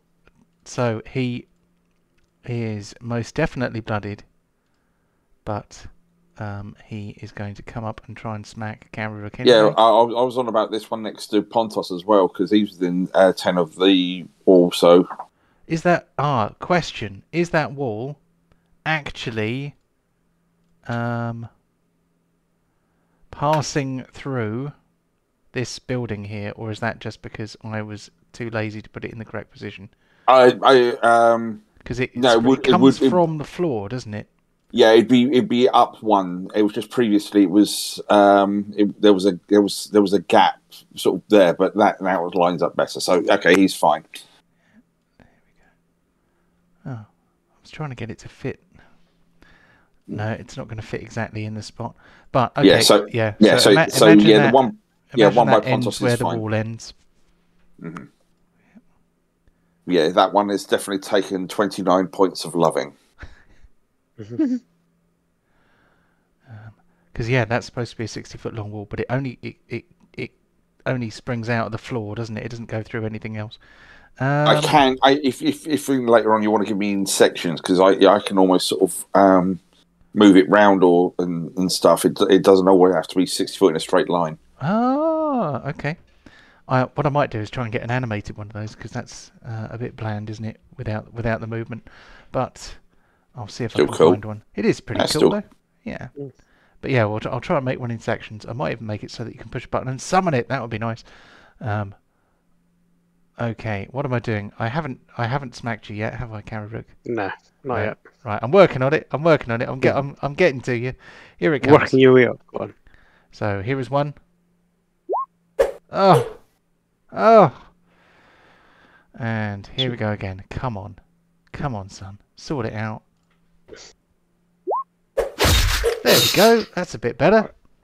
Okay, so using my funky, amazing, elfish, roguish abilities, because I've not used it yet, I'm going to use uncanny dodge. Oh, I'd forgotten about that. Just because I've not used it yet. Yeah, so you can have 6 hit points back. Thank you. Will you or shall I? I can do that. That's fine. Give me a second. Okay. 69, dude. John said, apropos of nothing. Certainly nothing to do with any PC's hit points. Okay, and now it's Garrook's turn. There we go. Cool. Obviously, I'm taking umbrage to this attack from this zombie that just came through the wall and went straight for me. How very dare you, I'm like, he says. Yes. Like, bloody zombies. had enough of these guys, so obviously I'm going to attack them. Bless no. Because there's a wall behind them of fire, do I get advantage of sneak attack? Joking. I'm afraid not. But It's always worth a try. it's always worth a try. Yeah, yeah. That is the philosophy of a rogue, isn't it? Oh, shame. Missed. Uh-oh. But with my cunning action, I'm going to disengage and run behind deep. Yeah, boy. Sorry, deep. I don't like getting hit. Who does? That's me. That's you. Yeah, that's... Okay, on to Char. So 5, 10, 15. Hey, stop that. So just move up there just to get a better idea. And then I'm going to blast this one that came through the wall. It won't be a burning attack.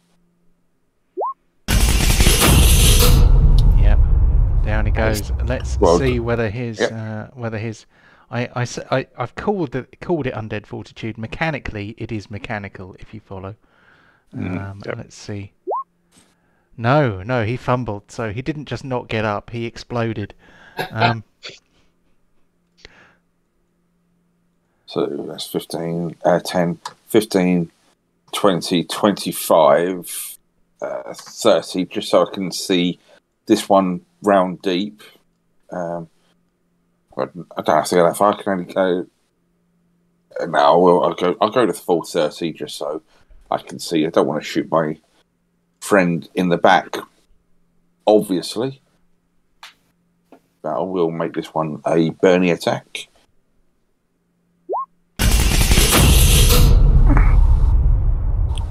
Nice.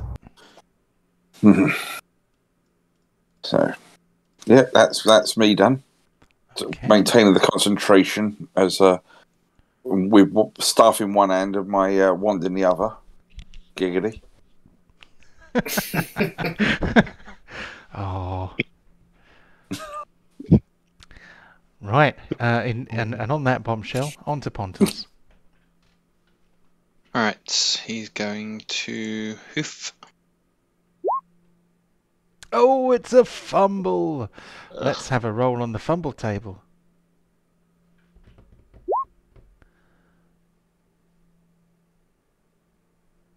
Oh, very exciting. Okay. One free hydraulic slam coming up. Still a bloody miss. Oh! Lady Go, Luck's big on your go. side. Now Chewbacon's been leveled up. He's unstoppable. Exactly, he doesn't have 2 HP anymore. Oh, that was only for a little while.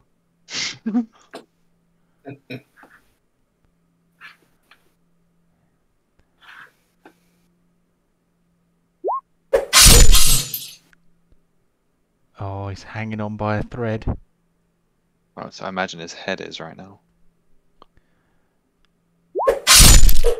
There it is. Boom!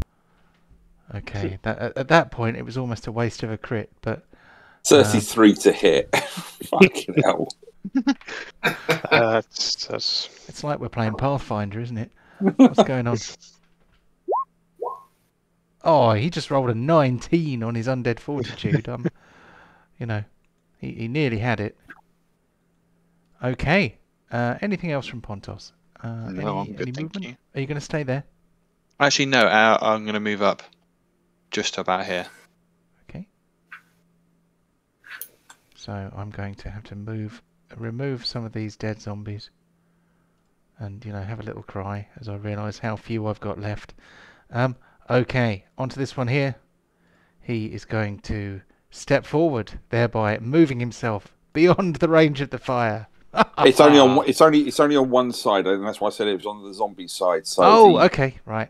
Mhm. He's not going to move at all then.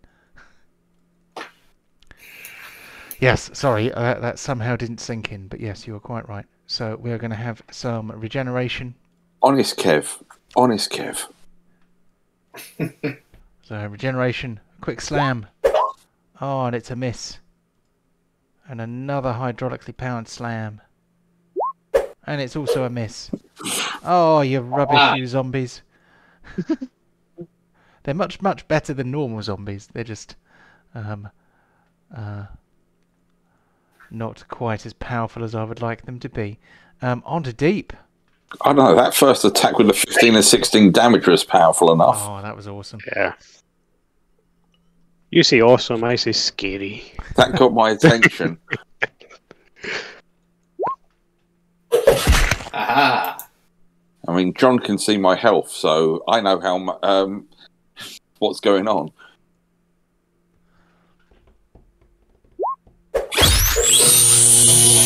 Aha.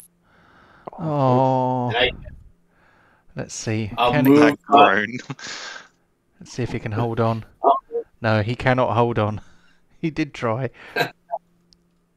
I'm gonna move up to the wall and be like nana nana boo boo. And why not? Yep, so there's no zombies alive on that side of the wall. And here we go. This is where it all gets exciting for me. We have one zombie rushing up here. He can go 20 feet.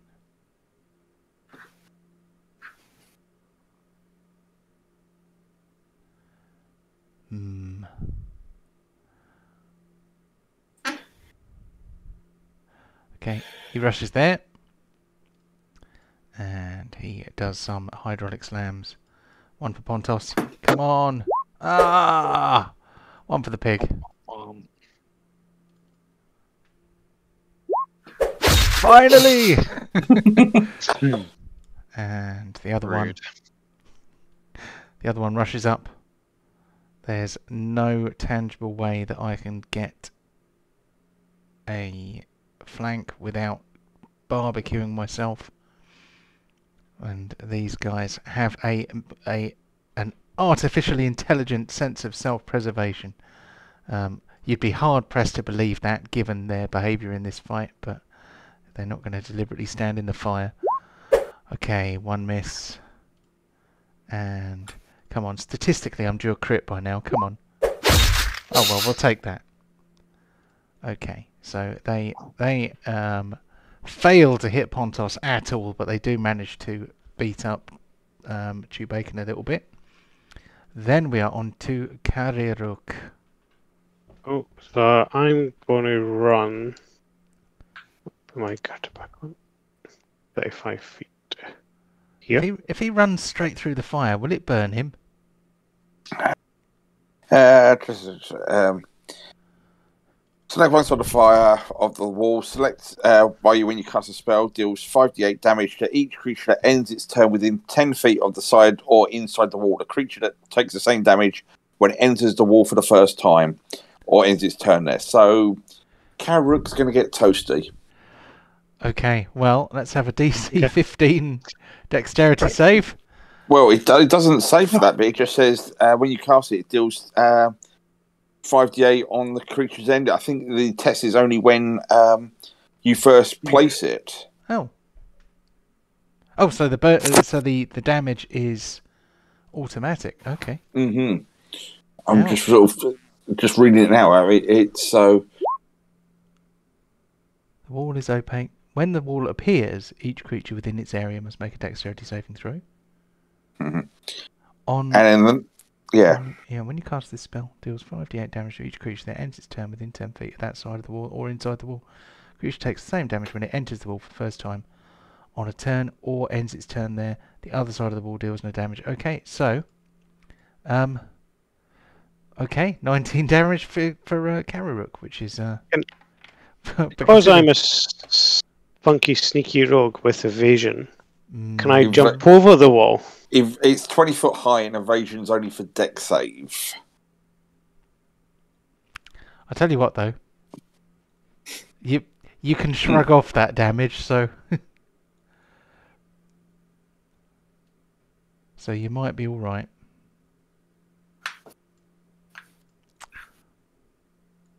Okay, so now you are on the other side of the wall and a little bit burnt. What would you like to do? Smoking. So the steam's coming off my armor, and I've got bloody fire. And obviously, when I'm running, I'm pulling out with my offhand. I'm pulling out my other dagger just in case. But I'm going to use my ice dagger first. No blast, no bane. I'm guessing I've got advantage because I'm flanking. You have advantage from your flanking. Awesome. And I've got sneak attack. Boom, boom, boom, boom. Go on.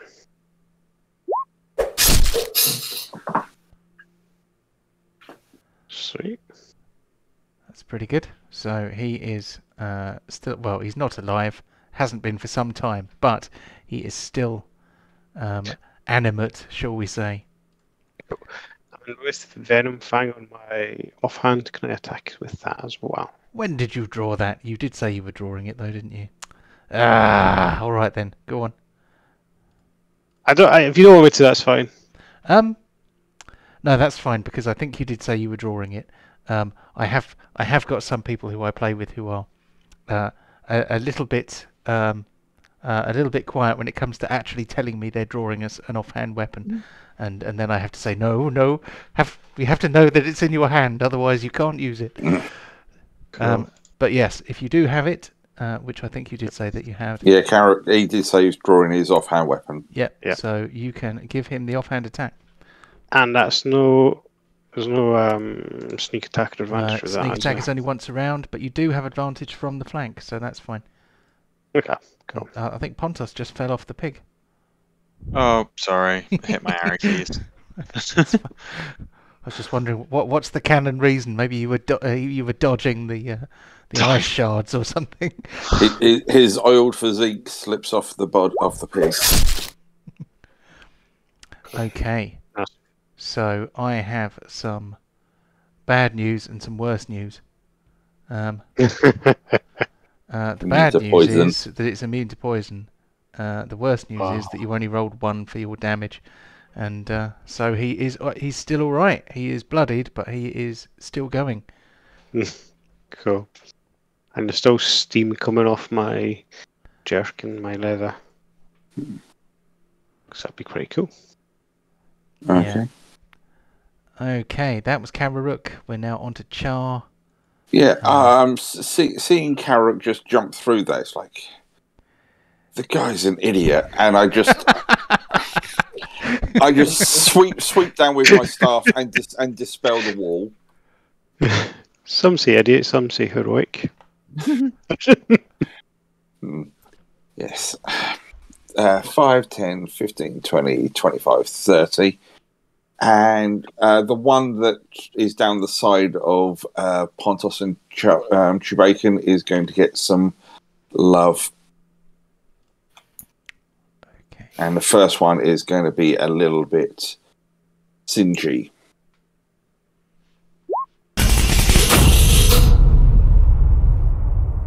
And then we'll do another one. Go through all of those. And so that's a cheeky little 17 points of damage on him. Nice, not bad at all. Oh, you are no longer concentrating. I just realised Kararuk is blurred. We completely forgot that you were blurred. I completely forgot you were blurred. Well, most of the damage was from himself jumping through that fire rather than. Yeah, I don't think anyone's managed to hit you anyway, have they? So I don't think there would be any need to change that. Okay, so I will now try to remember that you are in fact blurred. I need a token marker for blur so that I remember. Okay, so Char has done his bit. We're now on to Pontos. What's Pontos going to do? All manner of wonderful things, no doubt. I'm gonna hoof the guy. Oh, yeah, hoof the guy in front. Oh, it's a bloody hit as well. Okay, so he, barring a miracle. Well, what's the opposite of a miracle? Okay, whatever it is, he doesn't get up again. He gets kicked in the back of the head by a pig and falls down face first in front of Kararuk. Oh dear. Okay, well that was pretty easy. Just take Famous this last one. words.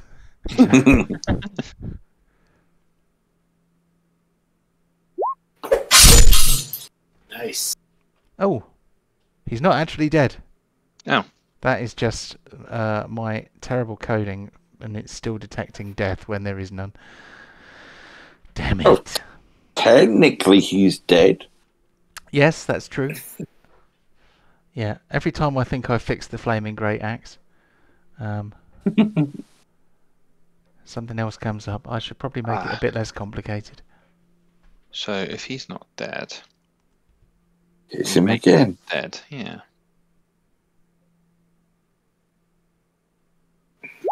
He's dead now. I'd He's gone say, quiet, so I'm guessing so. actually, with Undead Fortitude, you don't even get to roll it when it's a crit. So he doesn't get up. Oh, that's a shame. Yeah, I know. It's, you know, I was thinking maybe one more round, one more chance to hit them, one more chance to do them some damage, and no, Pontos is not even broken a sweat. Didn't break his skin once. So when does the fight start? Karruk's sweating a little bit. Well, he looks a bit warm anyway. Yeah, I was going to say when Pontos says when does the fight begin. I was going to say that's when. What have I got in my list here? What can I spawn in? Yeah, what can I suddenly drop on his head to ruin everything? Oh, dun dun dun. Then the giant evil flail snail arrived and killed everybody. Cool. Right, there we go. So you have defeated the mecha zombies that were attacking you. Well done. The fight is over. Why did you jump through that, Karruk? Why didn't you just wait for a moment? I could have dismissed the fire. Well, to be fair, when I was running up to the wall, I wasn't getting any warmer. It was only when I went through it that the heat started to build up. Yeah, I can control it. It was trying to dissuade the zombies from swarming us. You know, I like to be heroic sometimes. That's not heroic. That's moronic. I'll remember that next time you need help. He doesn't mean it. Idiots. Okay, he means that. Right, I'm going to systematically just go around and zap all of these zombies just to try and make sure that no pacemakers are working. So that's going to be my next minute or two, just going around, just doing that. Zapping them all. Oh, I've just realised. I didn't notice that until now. But I can't read it. I can't read it because if I push the thing, then it will mess up the screen. So I'm going to have to look at that on my phone. So, and everyone will have to guess what I'm talking about. Dun, dun, dun. And is that going to do the tango song? Dun, dun, dun, no, it's the the conga. That's it. No, certainly not. You know the squirrel or chipmunk. Surprise chipmunk, it kind of turns around and looks dramatic chipmunk. Dun, dun, dun. And there's variations on it where sometimes it kind of goes dun dun dun, and then he says, "I'm firing my laser," which is, you know, a combination of memes too rich to live. But obviously I've not seen that. I'm gonna have to Google it. Look for it later. And I love the one also. There's one with the lightsaber as well. That's a good one.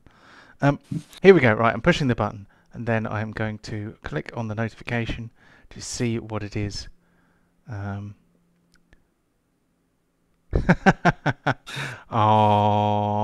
I'm going to share that. So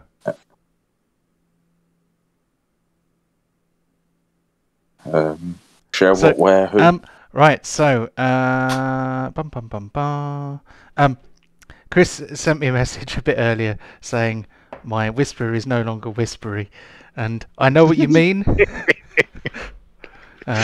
Because it's my chat that appears on the OBS overlay, it means that any secret messages going to or from are in fact visible, which I think is quite nice for anybody if they actually watched it. Mm-hmm. But it leaves you guys worrying whether your whispers have been seen. So I wonder if there's. I don't think there's any way that I can block that from Discord, but you could have just promised not to look, because it's going to be pretty small on most of your screens. I couldn't read any of the writing in that chat. So anyway, I can't see anything during play or anything anyway. But yeah, is anyone else doing anything? Like I said, I'm just going around zapping these, just making sure they don't get up and no random crow or rat or squirrel suddenly gets mechanized. I'll do another thaumaturgy announcement just saying, the threat has been neutralized. You're saved. Come and we shall feed and clothe you. Will we? Is that out of your budget? At the moment, there are no takers, but you know there may be in time to come. Char is very sensible in what he does. He goes and finishes off these mechanized creatures because they are true to form, repairing themselves as you watch. None of them have become repaired enough to actually stand up yet, though, luckily. So I am just going to pile these guys up here so that I can count them more easily for XP purposes later on. Although I'm sort of heading towards... yeah. We better play that sound effect again. I know how everyone likes it. Certainly not overused at all. Oh, love it. Cool. It's cool. So, how are we doing for time? Oh, it is. If only that fight had lasted a few minutes longer. I can punch Jar. Let's see. Oh, go ahead. Oh, no, after you. I was going to say I'll ritual cast detect magic and start searching through the buildings. Oh, that's a good idea. I could use the random treasure tables to generate some stuff. And then... how wrong can that go? No, I do enjoy using the random treasure tables. Well, at the same time as I got that Staff of Fire, they used the random treasure table, gave us the Staff of Striking, and no one wants to actually, that's melee orientated, wants to use it. So yeah, it's a +3 weapon. It's it's actually it's quite... a plus with charges to do additional force damage. But yeah. No. Is there a card for that? I'll take a look at it, I guess. Yeah. Hold on, let me make it visible for How you. many weapons have you got, Deep? His whole one-man arsenal. Hey, you were just complaining that nobody wants this. Yeah, well, like I said, I was offering it to Boren. He went, it's not as good as my Ring of the Ram. Yeah, I think. Yeah. I think he needs to take a closer look because it is actually much better than the Ring of the Ram, isn't it? I think. But yes, it is. Yeah, 10 charges. Hit with a melee attack using it, you can expend up to 3 charges. For each charge you expend, the target takes an extra d6 force damage. So, what is its base damage, or does it not have a base damage? It's d6 or d8 if you two-handed with a quarterstaff. Oh, it's a staff, right? Yeah. So potentially you could do d8 plus 3d6 damage plus 3. Strength. Oh, plus strength plus 3, and you get plus 3 to attack. If Yeah. Warren doesn't want it. because it's I can sell some of my other weapons. But that's just a by the by more than anything. so these creatures here are well, I have the CR that I have given them is not exceedingly high, so I am going to roll off the treasure table a few times. There's 1, 2, Gold. 3, 4, It's silver. 5, 6, 7, 8. Is it 15, 12, and then there's a 15 copper. Oh, electrum. Oh, Jesus. There we go. So there's a bit of cash for you. This may come in the form of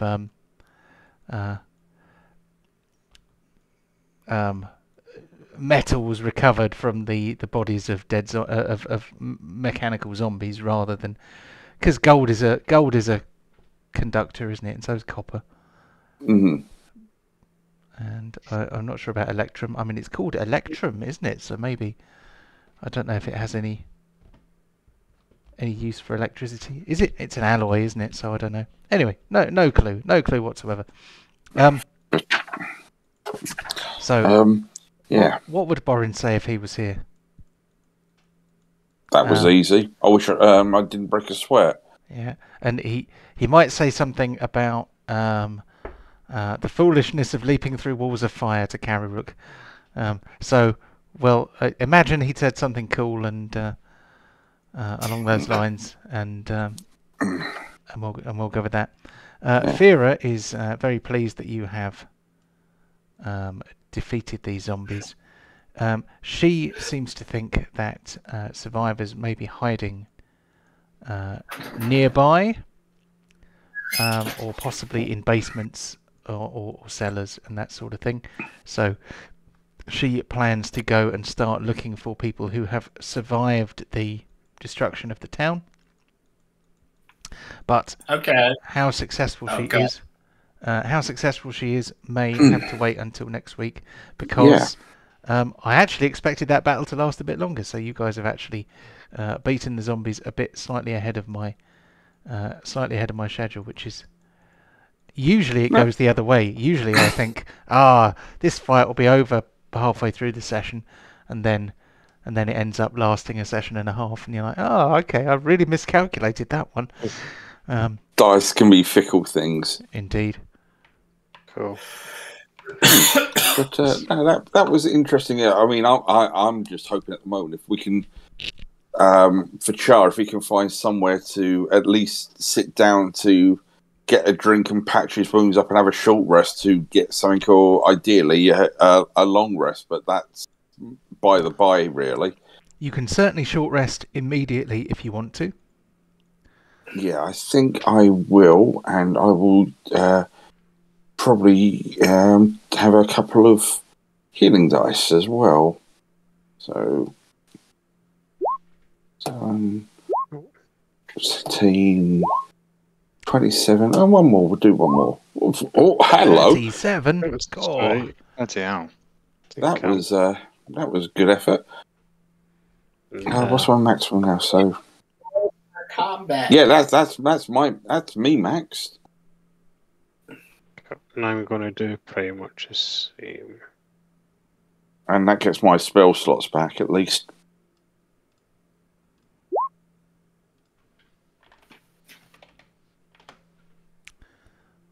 Okay. How do I... Hit dice is on your character sheet, or there is in fact a short rest button in the token actions, number 10, and that will even add your hit points for you. Cool. Yeah, fair enough. Is that a new button? Because I can't remember seeing that before. It's been there a little while. Okay. That was pretty cool. Yeah, that's a handy one to remember. Yeah, in theory, it won't let you roll hit die that you haven't got as well. Mm-hmm. Which is why you must... Well, the long rest button restores hit die as well. So So Oh, that should be that's- kind of sewn up. That should work. But yeah, sitting down, patch myself up, and having a smoke on one of my cigars, it just feels a bit better. I'm going over to our guest, just because I don't trust her, really. Just because she's a drow or half drow. Yeah. So, I wanna- hello. Can I help you? Not really. Oh, Just watching this. I mean, I thought you'd come over to talk to me. No, well, you could tell me a bit about your drow heritage and where that came from. Well, like I said before, my mother came from the Underdark, and my father didn't. It meant I had a more dramatic childhood than many half elves, since drow are so distrusted. With good reason, may I add. They've slaughtered my village. And, yeah. Yes, Keeping a close eye on you. I'm sorry to hear about what drow did, but I didn't do it. It wasn't me. It wasn't my family. I don't know if you know much about the drow pantheon. Many of the drow worship the goddess Lolth, who is the goddess of spiders. But my mother refused the worship of Lolth, and became a follower of a different drow goddess, a good drow goddess. There are not very many of them, but at least one exists. If only the DM could actually remember the name of the good drow goddess. It'll come to me. But there is, in fact, a good drow goddess that it is, I think, Elistry. Is that right? It's been a long time since I've read up on Elven Pantheon. I'm not a avid Elven fan. So she tells you that she is the daughter of a human, and her mother was a worshipper of that word there. I'm not sure how to pronounce it. Who was the goddess of beauty, dance, song, freedom, moonlight, sword work, and hunting. So actually, a good goddess of the drow that does not advocate human sacrifice. Well, not just humans, but doesn't advocate sacrifice. I think I've pretty much run out of things for you to do. So I suggest we call it there, and if we want to make up for a bit of lost time for, the last session where we lost about 40 minutes to technical troubles, we can go a bit longer on a day when I've actually got more for you to do. But I hope you enjoyed that. Happy New Year again. And I look forward to catching you all again next week. Yeah, no worries. Thanks Thanks Have very a great much. weekend. And I like the mech zombies. They're pretty cool. Oh, glad you enjoyed it. Cheers. Yeah, that's cool. Thanks. Great weekend, folks. Take it easy. Yeah, no worries. It's this is going to be interesting where it goes all with the potential Mechanist angle. That's very cool, and all this gothic steampunk. That's very fun. So yeah, I'm curious to see where you're heading with this. So looking forward to it. Yeah. Cool. Right. See you next time. No worries. You take it all easy.